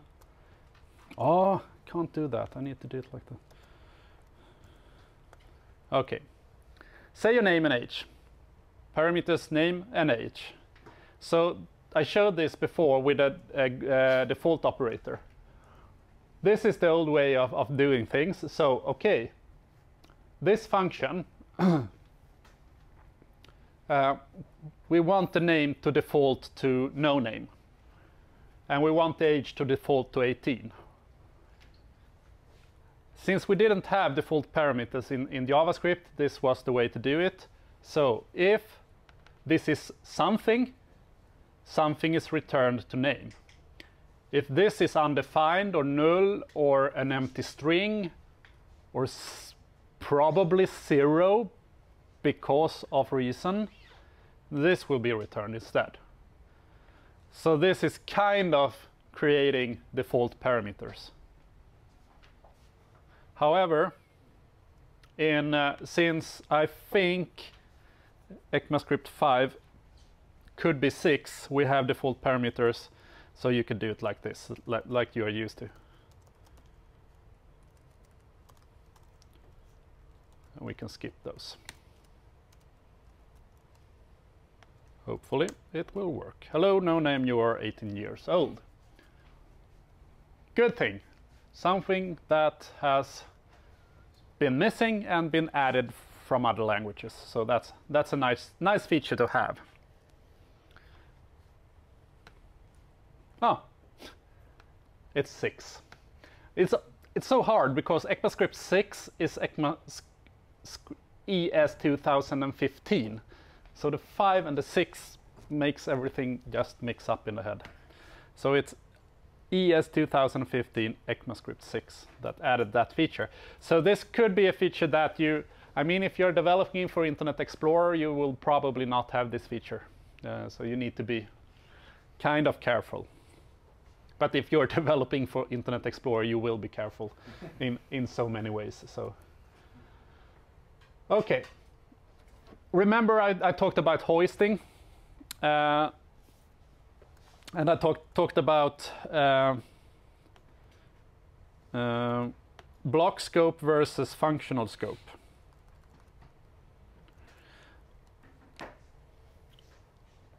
So starting out with this example, I would just, well, I missed something, right? Yeah, no, I didn't. There are many things going on here. Okay, so first of all, just we'll look at the 3 rows inside of the function. We try to log the variable, then we create it, and then we log it again. And it's not a good thing that I wrote what it will end up with, but we could run it anyway. It says undefined and 10. So this one logs undefined, and this one logs 10. Why do we not get an exception on this row? Because of hoisting. Because this is declared with var, this will happen. This variable will be hoisted to the top and declared down here. And now we can see, okay, so the variable is created, but it's undefined. Then we log it, says undefined. Then we assign 10, and then we log it, and it says 10. So this is hoisting. The same thing happens with the function. So if we just do something like this,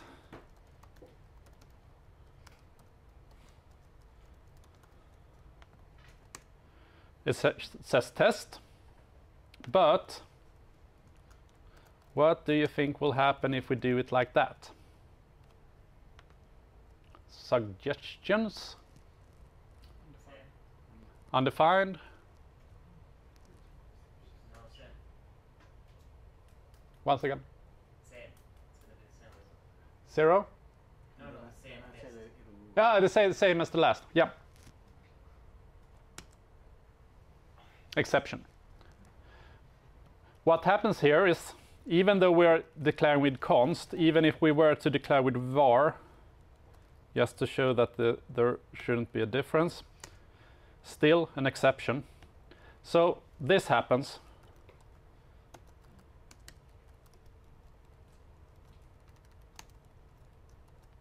So the scope is undefined. We try to run undefined as a function, and that will throw an exception saying that the scope is not a function, because undefined is not a function. So when you declare function in this way, the order matters. You can't execute a function that you have declared later in the code. Oh well, that could pose a problem in certain applications. There is another way. This way, the function declaration that I have shown here. Yeah, I need to check if it's called declaration or I'm always messing. Oh. Where are we?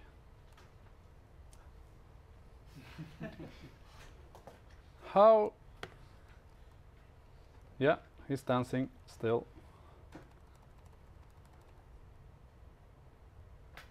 Stop. Thank you. Oh, so this is a function expression. So the way of writing the function, the scope, like this, is called function expression. It's just like creating a variable and declaring it a function. However, there is other way of doing this, which is more commonly used, and it's like this. Whoop. Function, the scope. So we basically, whoa. Okay, like that. We basically throw everything around. We say, okay, we have a function called the scope, like this. If we try this application now, it will work, because when we use the declaration like this, the whole function is... I'm not sure if I have like a key that is beginning to break, that it's like spamming it.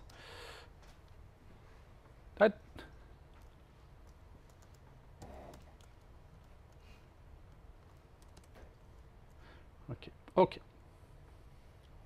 I give up.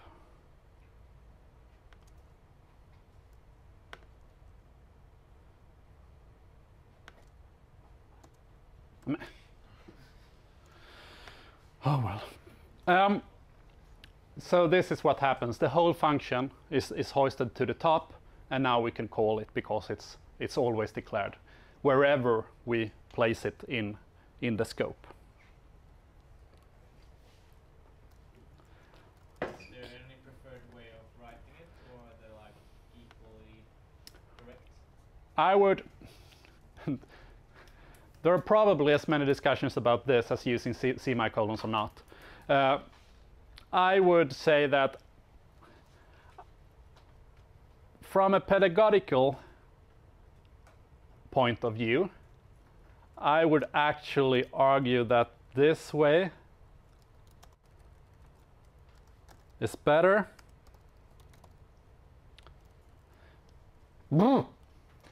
Because this will make you understand functions better. And I will come back to why. So I tend to prefer this way. Often it doesn't matter, because you attach the function to an object, like you have methods in Java. And then the order doesn't matter, because you call the function on an object. And then the order doesn't matter. It's just when you're calling functions that are written loosely like this and not attached to an object. So it will not matter so much in which order the functions are declared. Yeah. If you define a function using the function keyword first, will it be constant, the name? Yeah, that's a good question. So if we do it like this instead, the scope, will it... But you... Is it something like... Do I need something in the top to stop? That's strange. Is it declared as a constant, or is it declared as a var? I'm pretty sure that it's declared with var, and we could try it like... If it was a constant, this should be an exception. It's no exception, so it works. However, if I were to do it like this, const the scope, this will be an exception because it's const. So I would say it's var, actually, yes. if you use the other notation.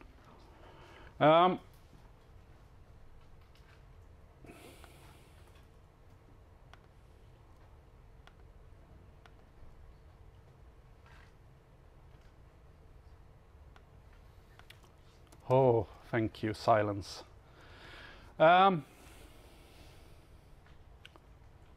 Yeah, so I will write an example, but just a small one.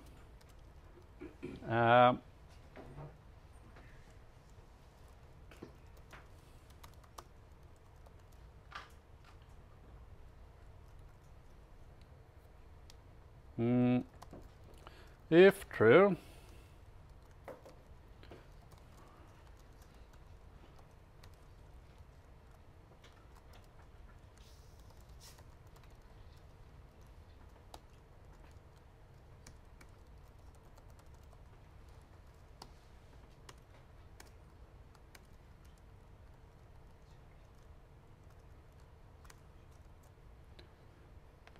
what will be logged when I run the scope?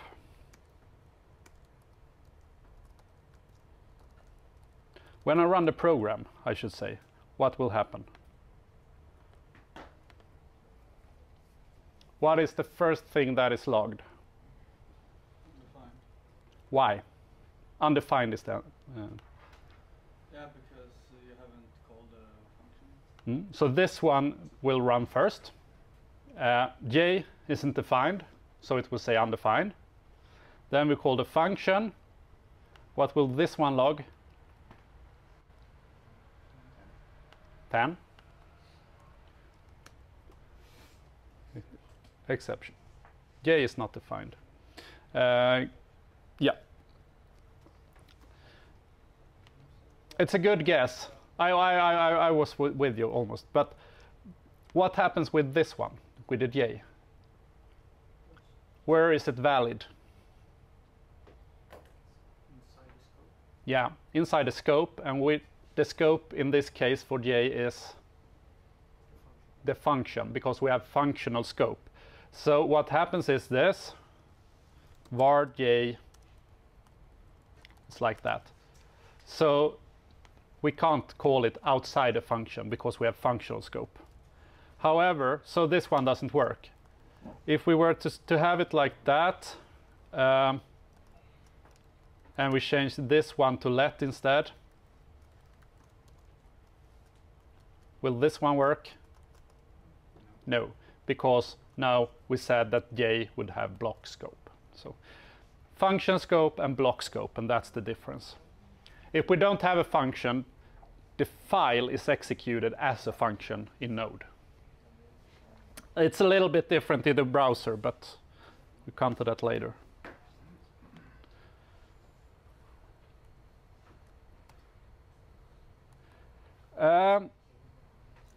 Well, when we're discussing variables, if we do it like this then, let hello equals hello. So we have a variable here. We have a function.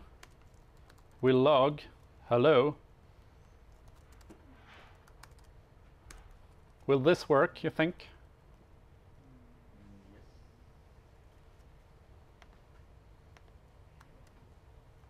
Hello.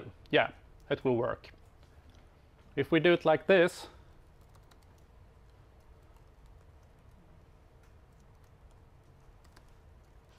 what will it say? Will it say hello or test? Test. So we överskuggade. What's the English word?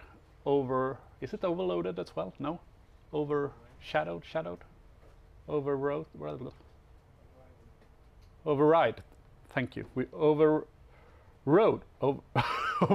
We've overridden this variable with the parameter inside of the function.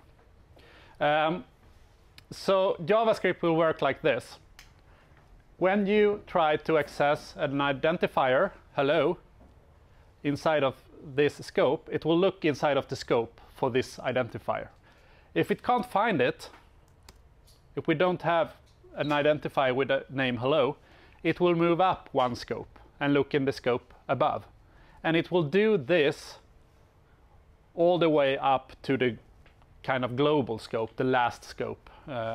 If it doesn't find it there, it will raise an exception. Yep. Could you have a let expression expression inside the function? So you could say like let hello and some other value. Yep, you can do it like this. Hi. Now, this is a local variable, and this is a variable outside of the function. So they are completely different variables. They have their, they are on different, in the stack they are on different places. They are in the function scope and in the scope outside. This means that we can do things like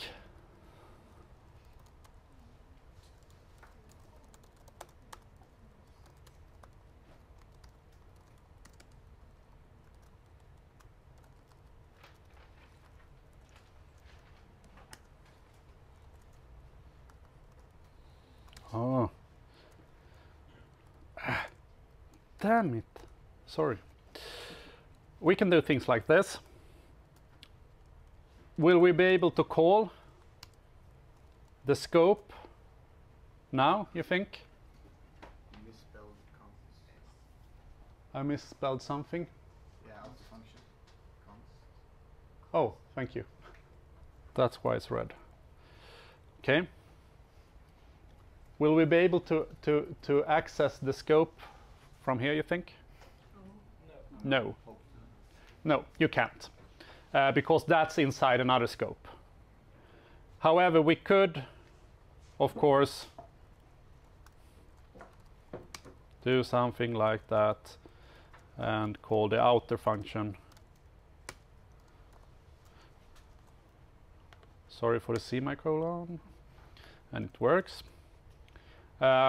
So we can nest functions inside of functions, and you see that hello still works.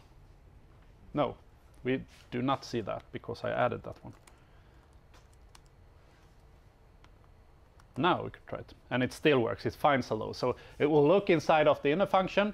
It doesn't find hello. It will move up to the outer function, doesn't find hello, and then it will move up to the global scope.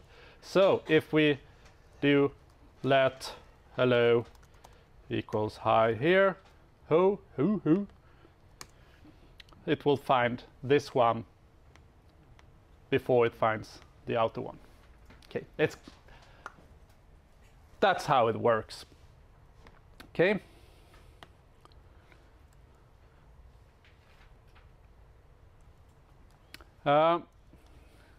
Functions that are not named, we often call anonymous functions. And in this case, we could, this is completely valid JavaScript. Like that. It doesn't do much, but oh, it's not valid. Sorry. We could probably make it valid. No, couldn't. Damn it. Well, anyways.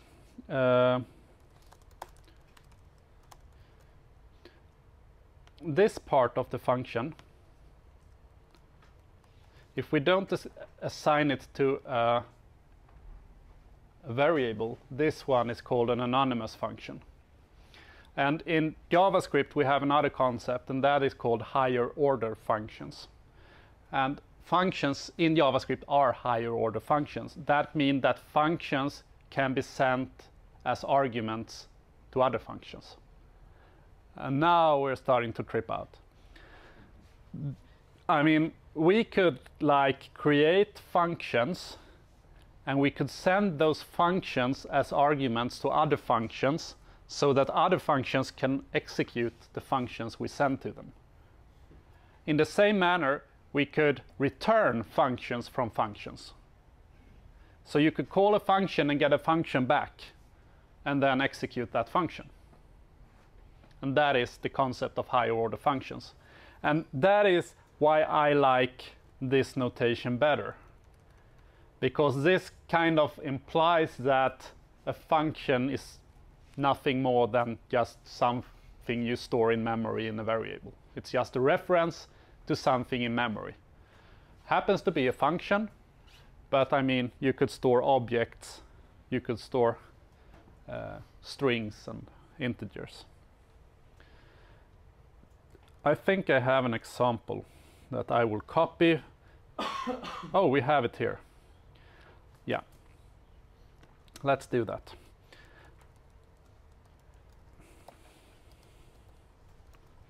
Oh, it's so hard to...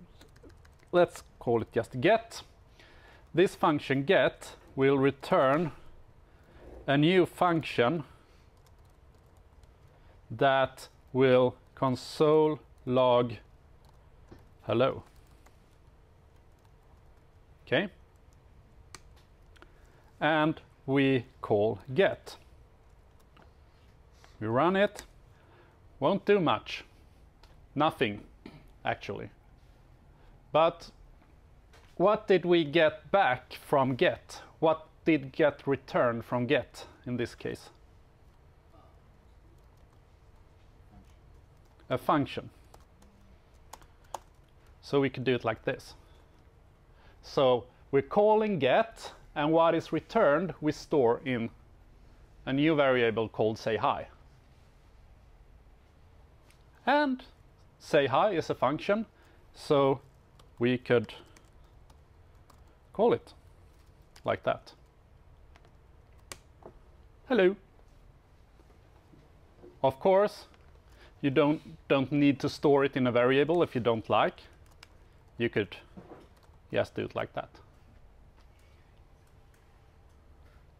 Have you worked with like what's it called? Matrices like three-dimensional arrays inside of arrays? Then you're familiar with the concept. I mean, nothing says that this couldn't return a function, and a function, and a function, and a function. Of course. So running this, hello.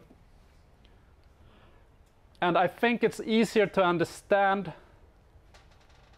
functions when you see that you can store them in variables.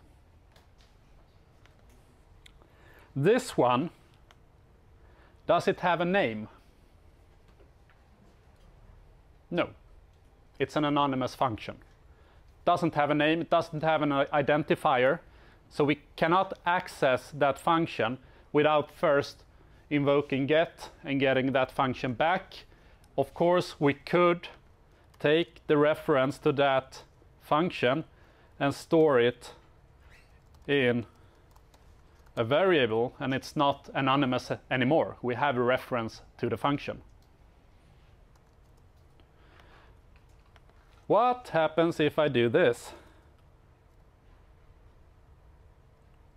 What?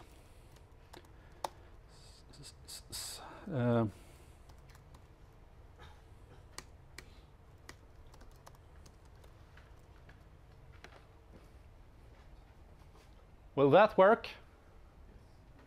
Yes. Yes. I mean, say hi is a reference to that function.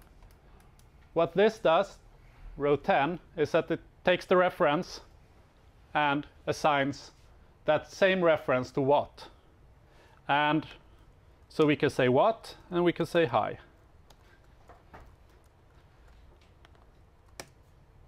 Hello, hello. And you can add another one, and you could like have references to functions. Is it confusing, or is it kind of make sense? Kind of confusing, kind of makes sense. When the hell are we going to use this? We will see. Yeah? Yeah, I just wanted to ask, when are we going to use it? Okay, that was the question. Yeah, it will actually, the example I showed with like iterator functions, it made use of this. But we'll get there. We just need to understand the concept of higher order functions that are actually a powerful concept.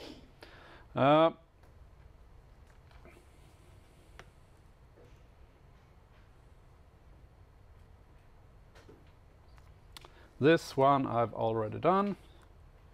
Yep. Okay. This way of writing functions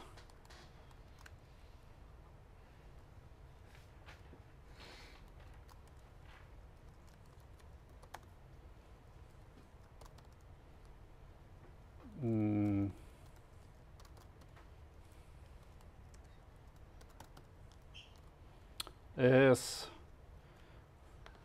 the good old way of, yeah.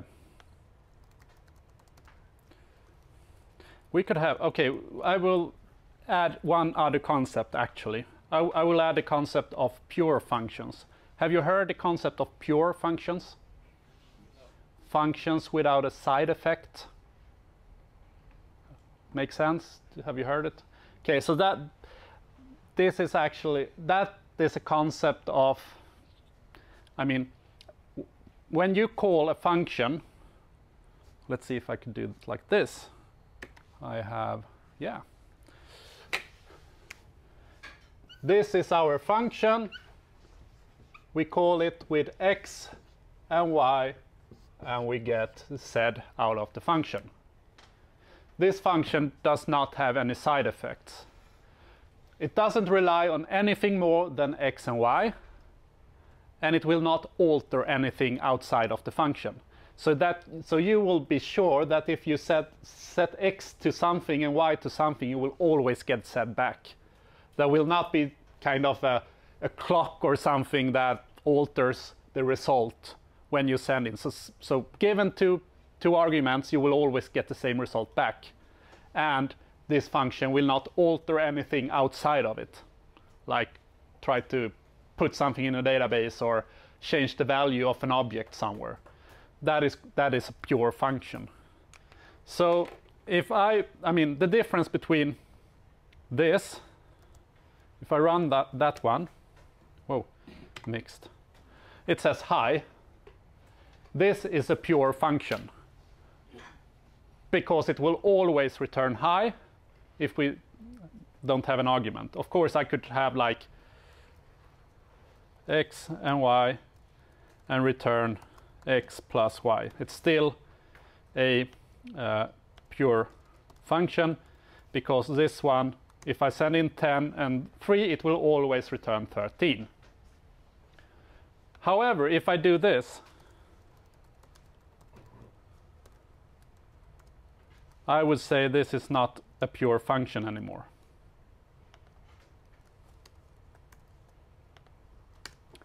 It's exactly the same. I've just moved the console log inside of the function, but I added side effects. So when running the function, the side effect is that we will get something written in the console. So this is not a pure function anymore. And often we want to strive to try to write pure functions because, first of all, they are much easier to test. To test a pure function is really simple. To test the functions that rely on other things is harder to test. I just wanted to like let you know of the concept of pure functions because you will probably find it in the book and when you check on online reference and such. So pure functions or functions without side effects.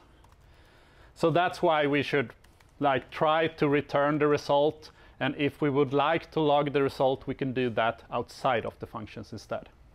Somewhere in our programs we probably will need some kind of side effects, right? Especially when we are working with the web, we will need to alter the user experience in some way, change the behavior of the page. But we should maybe not try to mix that with the logic of the page. And we have the MVC and yeah. Okay. We will take a short break, and after the break we will find even another way of writing functions, because as I said, in JavaScript you can do things in many different ways, and in ES6 we got a new way of writing functions, so we will have a look at that after the break. Always get exciting questions during the break, so I have one new question I will address. Someone asked me about the, let's see what it was called, enhanced for loops in Java. They are like for string, oh, it's string, right? str colon array, and you will, str will be the content of an array of strings every time this loop runs. this is kind of like the newer for each that I will show you soon. But we have something in JavaScript called for-in, like this. So you have for var key in my array, then key for each iteration will be like 0, 1, 2, 3, 4, 5. However, this one is kind of, if you look in the good parts, Crockford will probably tell you not to use it. And that is because in the old implementation of JavaScript or standard, it didn't say in which order the key should return. So that's totally up to the interpreter. It could be like, if it's an array of 3 indexes, 0, 1, and 2, it could be like 1, 2, 0. You don't know. And that could be differ from different interpreters. So it was like, don't use it because you really don't know what will happen. I think most of the interpreters will go from 0 to length. Yep. But isn't this mostly used for objects? Yeah. Isn't this mostly used for object? Yeah, it is, but I haven't touched upon objects, so that was why. I think if there is some kind of snippet, I kind of, yeah. No. There. So you use this to iterate keys in objects, for instance, but we will touch upon that next time. Okay. As I said, you can write functions in other ways. One problem with this is that when we start looking at methods, that is stepping ahead. Okay, so first of all, this is one way of writing functions. There is another way called arrow functions. And this is what is in other languages, I think, referred to as lambda expressions. I think we have them in C# and we have them in Java as well. So if I were to write this with arrow function, it would look like this.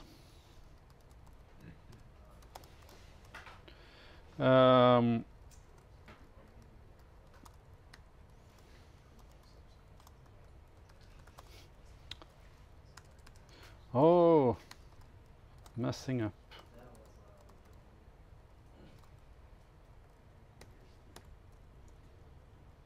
Okay. Say hi to. Okay.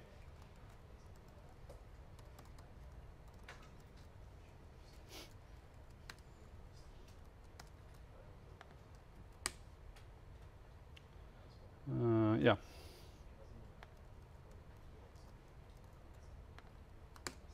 Okay, 12. So those two are the same thing. This is just another way of expressing it with an arrow function. Do you need to have it on the same line? Do you need to have it on the same line? No, you don't. And I mean, if the function grows, you will probably have it like that instead. However, there is a short, and I said this is a side effect.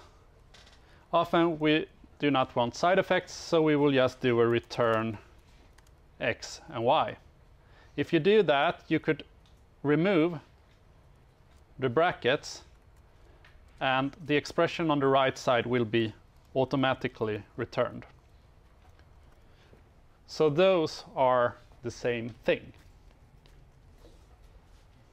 Hopefully it doesn't work because we need to log it outside instead.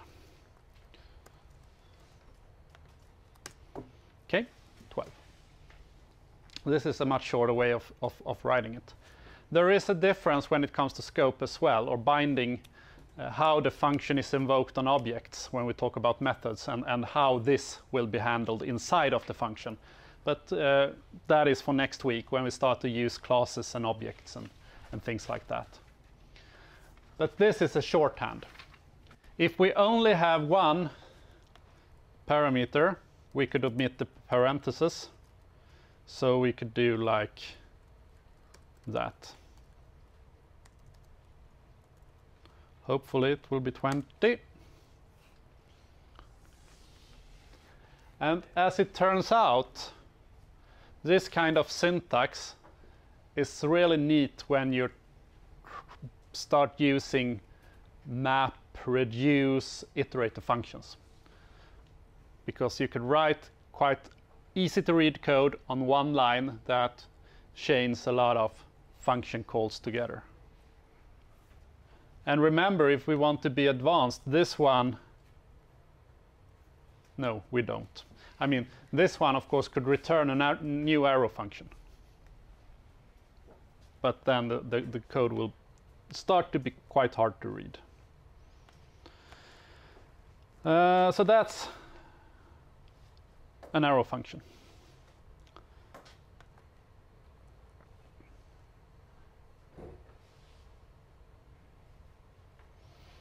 Yeah, nested scopes. I've touched upon this already, but inside of outer scope, you could have functions inside of a function, and they will create their own scopes. And of course, as I said, outside of the outer scope, you can't invoke functions of the inner scope. Sorry, I forgot to change the image on distance. But I've shown that already, so that shouldn't be a problem.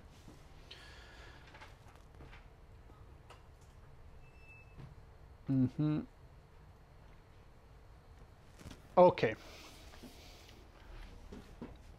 Now we get to the concept of closures. And closures is kind of hard to grasp the concept of in the beginning. But you could say that closures are, or well, we could run the example instead. We start off without using arrow functions. So what we got here is a function called multiplier, which will return a function in itself. That means we could use the multiplier to create new functions that will multiply with a certain number. So if we want a function that always will multiply with 2, we could call multiplier with a 2 and get a new function back. And this function twice will always multiply what you send into twice by 2. So by doing this, we take advantage of something called I forgot closures. We take advantage of something called closures, and we say that because if we look at it, what happens? So we run the function multiplier with a 2. So factor is 2. We return a function that takes a parameter number, which takes that number and multiply with a factor, which we know is 2. But this function returns, it should like return everything to the stack, right? So the 2 should not be in memory anymore. But when we call twice this function, it has access to the 2 still, even though multiplier returned ages ago. And if we run it, 10, so works. And this is the concept of closures. We say that the inner function has a closure to the outer function. It actually remembers the outer function's variables, so it can access them even though the outer function has returned. You can do some really tricky things with this one. It's not too easy to get your head around. If you thought recursion was hard, this is like, whoa. Can you do recursion with that Could you do recursion with the, I mean, you could always do recursion because you can always like call multiplier with something if you like. And yeah, I don't want to spontaneously do a recursions example because I will probably mess it up. So this is a concept that is good to know, that an inner function can always access the outer function's variables, even though the outer function has returned.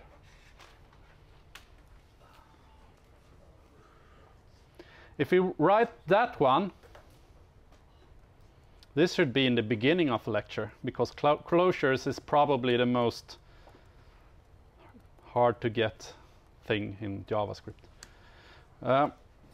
So this is the same example. However, I've replaced and written the inner one with an arrow function instead. And I don't think you need that one. Let's try it. 10. So the multiplier will return a function that takes that factor, multiplies it with that one. And so this is the same example, but with an arrow function. Yes? If you use the console log twice, what do you have? So if we do like this,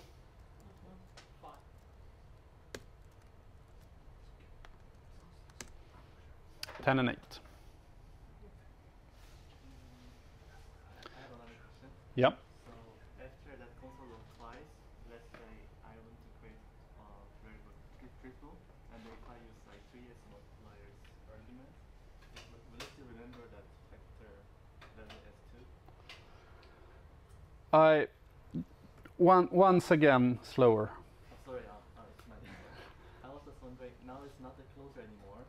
So if I call, like, let's say let triple equal multiplier and argument as 3,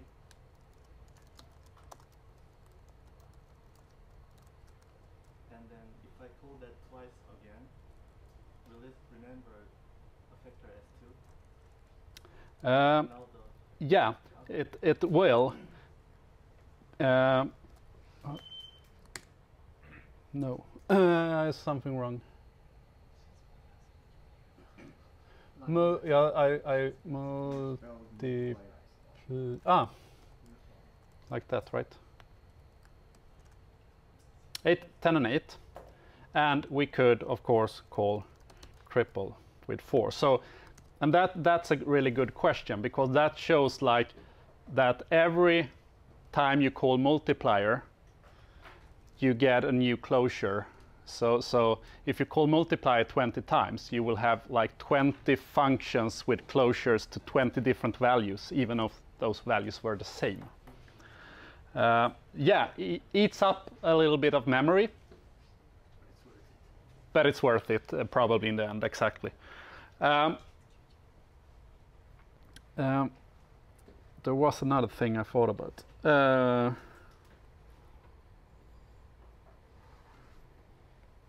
No, forgot it.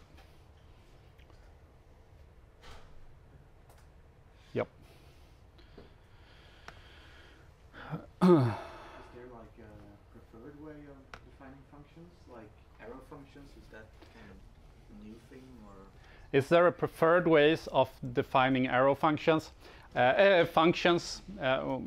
Like we have this new way and we have the old way. I would say it depends. As we will see in the next lecture, when we start to create methods on objects, you will probably find out that using arrow functions could be quite neat, because there is one thing I haven't told you, and that is that arrow functions and functions handle binding of objects differently. And arrow function handles that binding as you are used to in Java. So if you are creating a method and using this inside of the method, this will reference the object.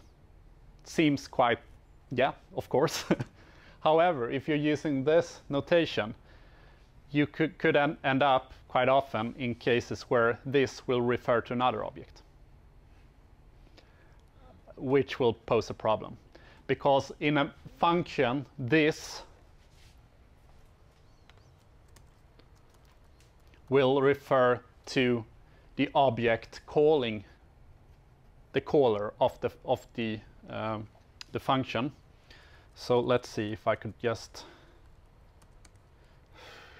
No, I think I need to introduce classes before that. But there is just bear in mind that there is one technical thing that differs functions from arrow functions, and it's really important when it comes to classes.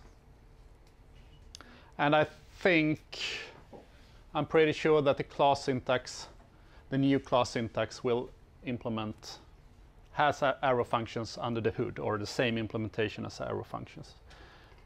So you will feel right at home if you're used to Java.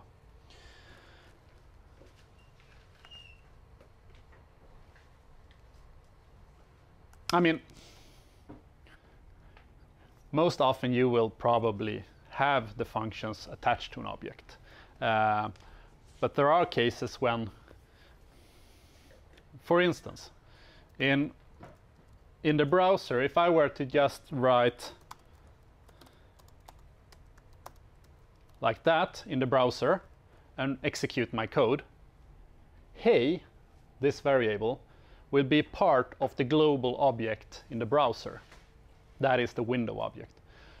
That means that if we have different scripts running on the same site, they will all share. This will be a global variable. It will be shared for all scripts executing right now.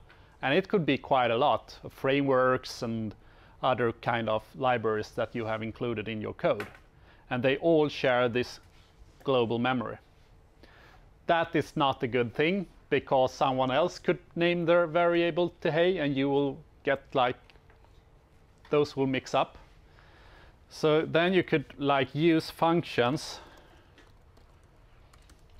to do something like this.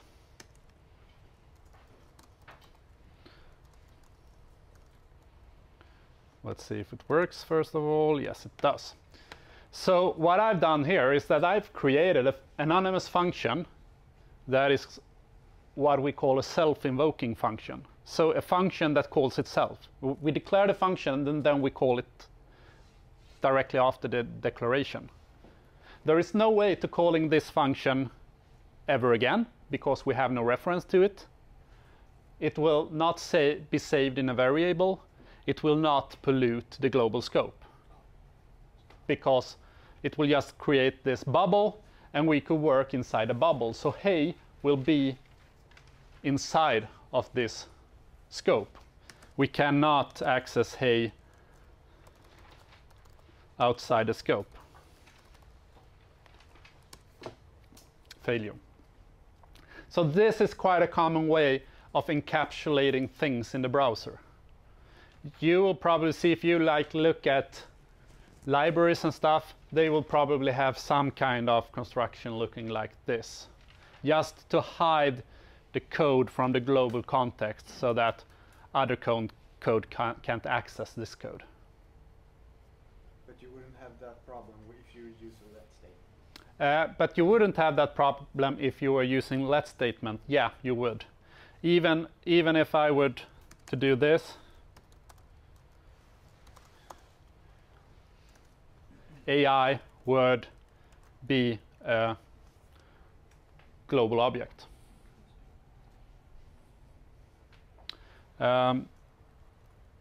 However, when I'm coding right now, I'm not in the browser. I am in Node, and Node will handle each file as an individual scope. So there is actually no need to do this. We will look later on modules, like dividing our code into different files and modules and importing and exporting, or requiring and exporting. But right now, when we just write code in Node, we don't need to care about this. If we were in the browser, we had to care.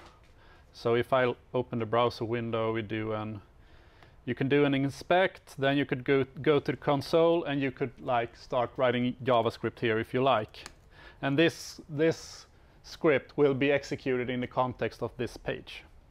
If I do var hey equals 12 and then start exploring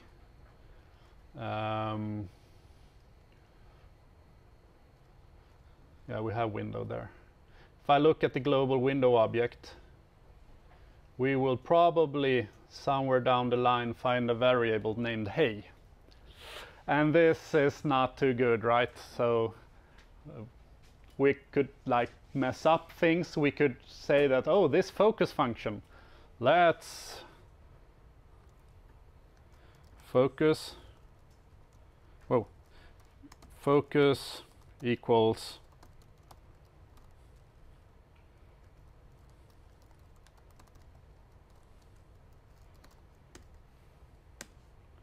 so what I did, I have, whoa, fork. Oh, what that was before, right? Yeah. So what I did was I've overridden the built-in focus function. That function is on this web page. That function is not working anymore because I assigned it to another function. I mean, in the beginning of the web,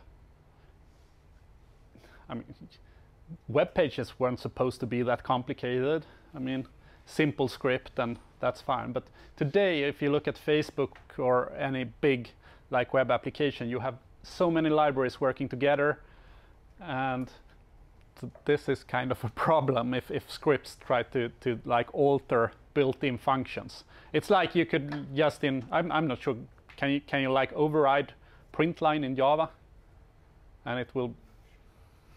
Not sure. Why should you? Oh, well, but you could do all kind of creepy stuff in the browser, and this is, yeah, this one is one way of like trying to get ourselves into a bubble and don't do those things. However, regular expressions. How many love regular expressions? Hands up. Oh, you are a few. There is a saying, you know that, right? If you're trying to solve a problem with regular expressions, you have two problems. Okay. No? Well, I'm not a huge fan of regular expressions. They are quite useful sometimes. You can use them in the same way as you do in Java. So you add a slash and then the regular expression.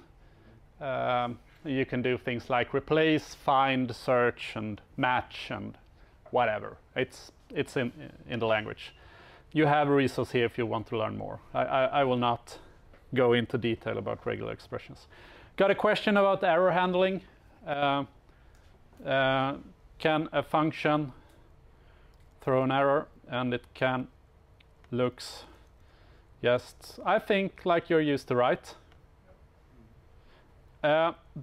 In the standard JS, I just want to mention, you always need to act upon the error in some way.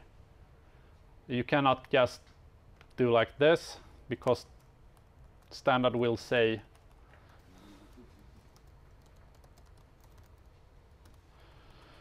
standard JS will say that error must be acted upon. It's just something in that library. You have the finally, you have the throw new error, and you catch. This looks kind of like Java-ish as well, so shouldn't be too unfamiliar. And new is a keyword that is not that often used in JavaScript. You will see it now and then. It does more or less the same thing that in Java, thus creating an object from a prototype function or a constructor function, which is kind of like a class, but we will look at that next time. Okay. So, to finish it off, what we have learned today. And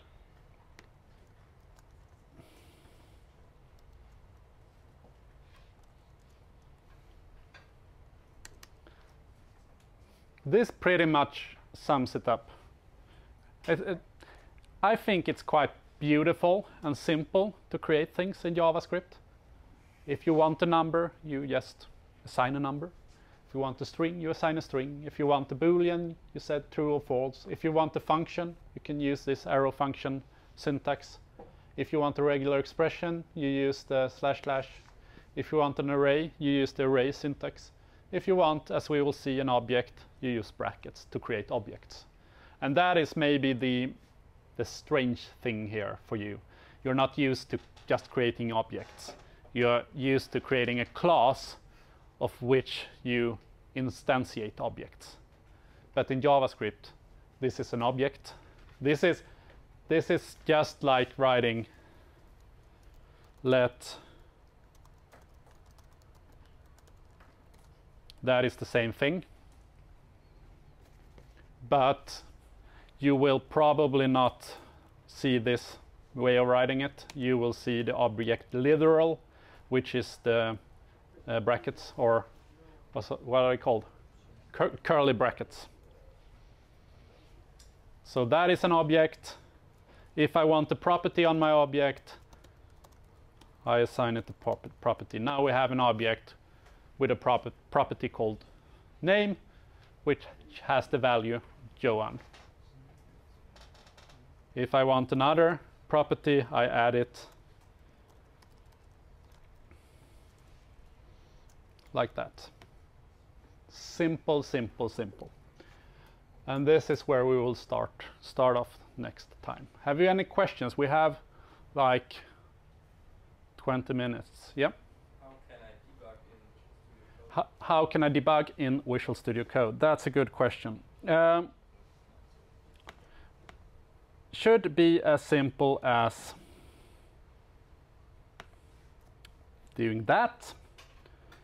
Then we probably need to add a configuration. I think maybe we did it like that. Add configuration. Whoa.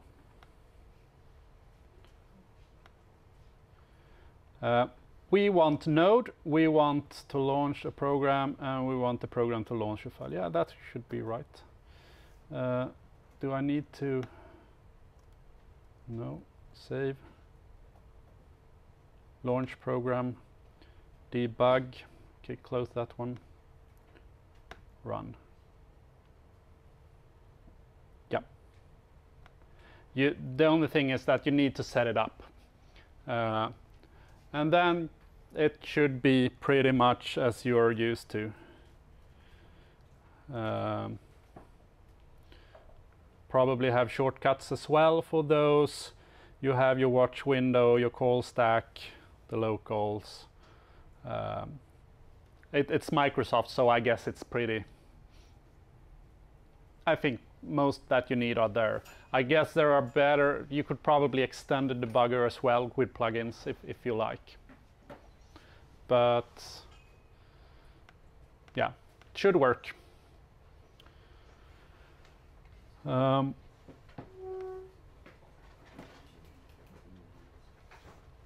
So I mean, you could hook that up as well. If you don't want to write node test all the time, you could of course just run the debugger and run the code if you like. Yep. I think in the beginning of the lecture you mentioned that standard for the indentation of this course is 3 spacebars. Two spacebars. Yep. Can I modify that? Yeah. The question is in the beginning of the course I said that the standard says 2 spacebar indentations. In the settings, I guess we could indent there. Editor tab space 2.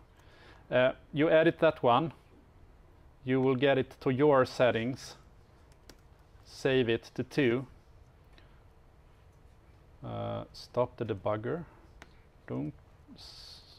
Let's see. Yeah, so now it's 2. So that setting should match the standard JS setting.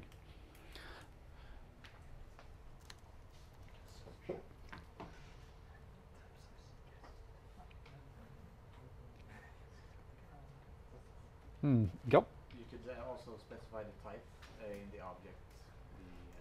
For example, name. You can specify string. So the question is, could you specify the name that it should be a string? No. So it's the same thing here. It's loosely typed, so we don't specify the types.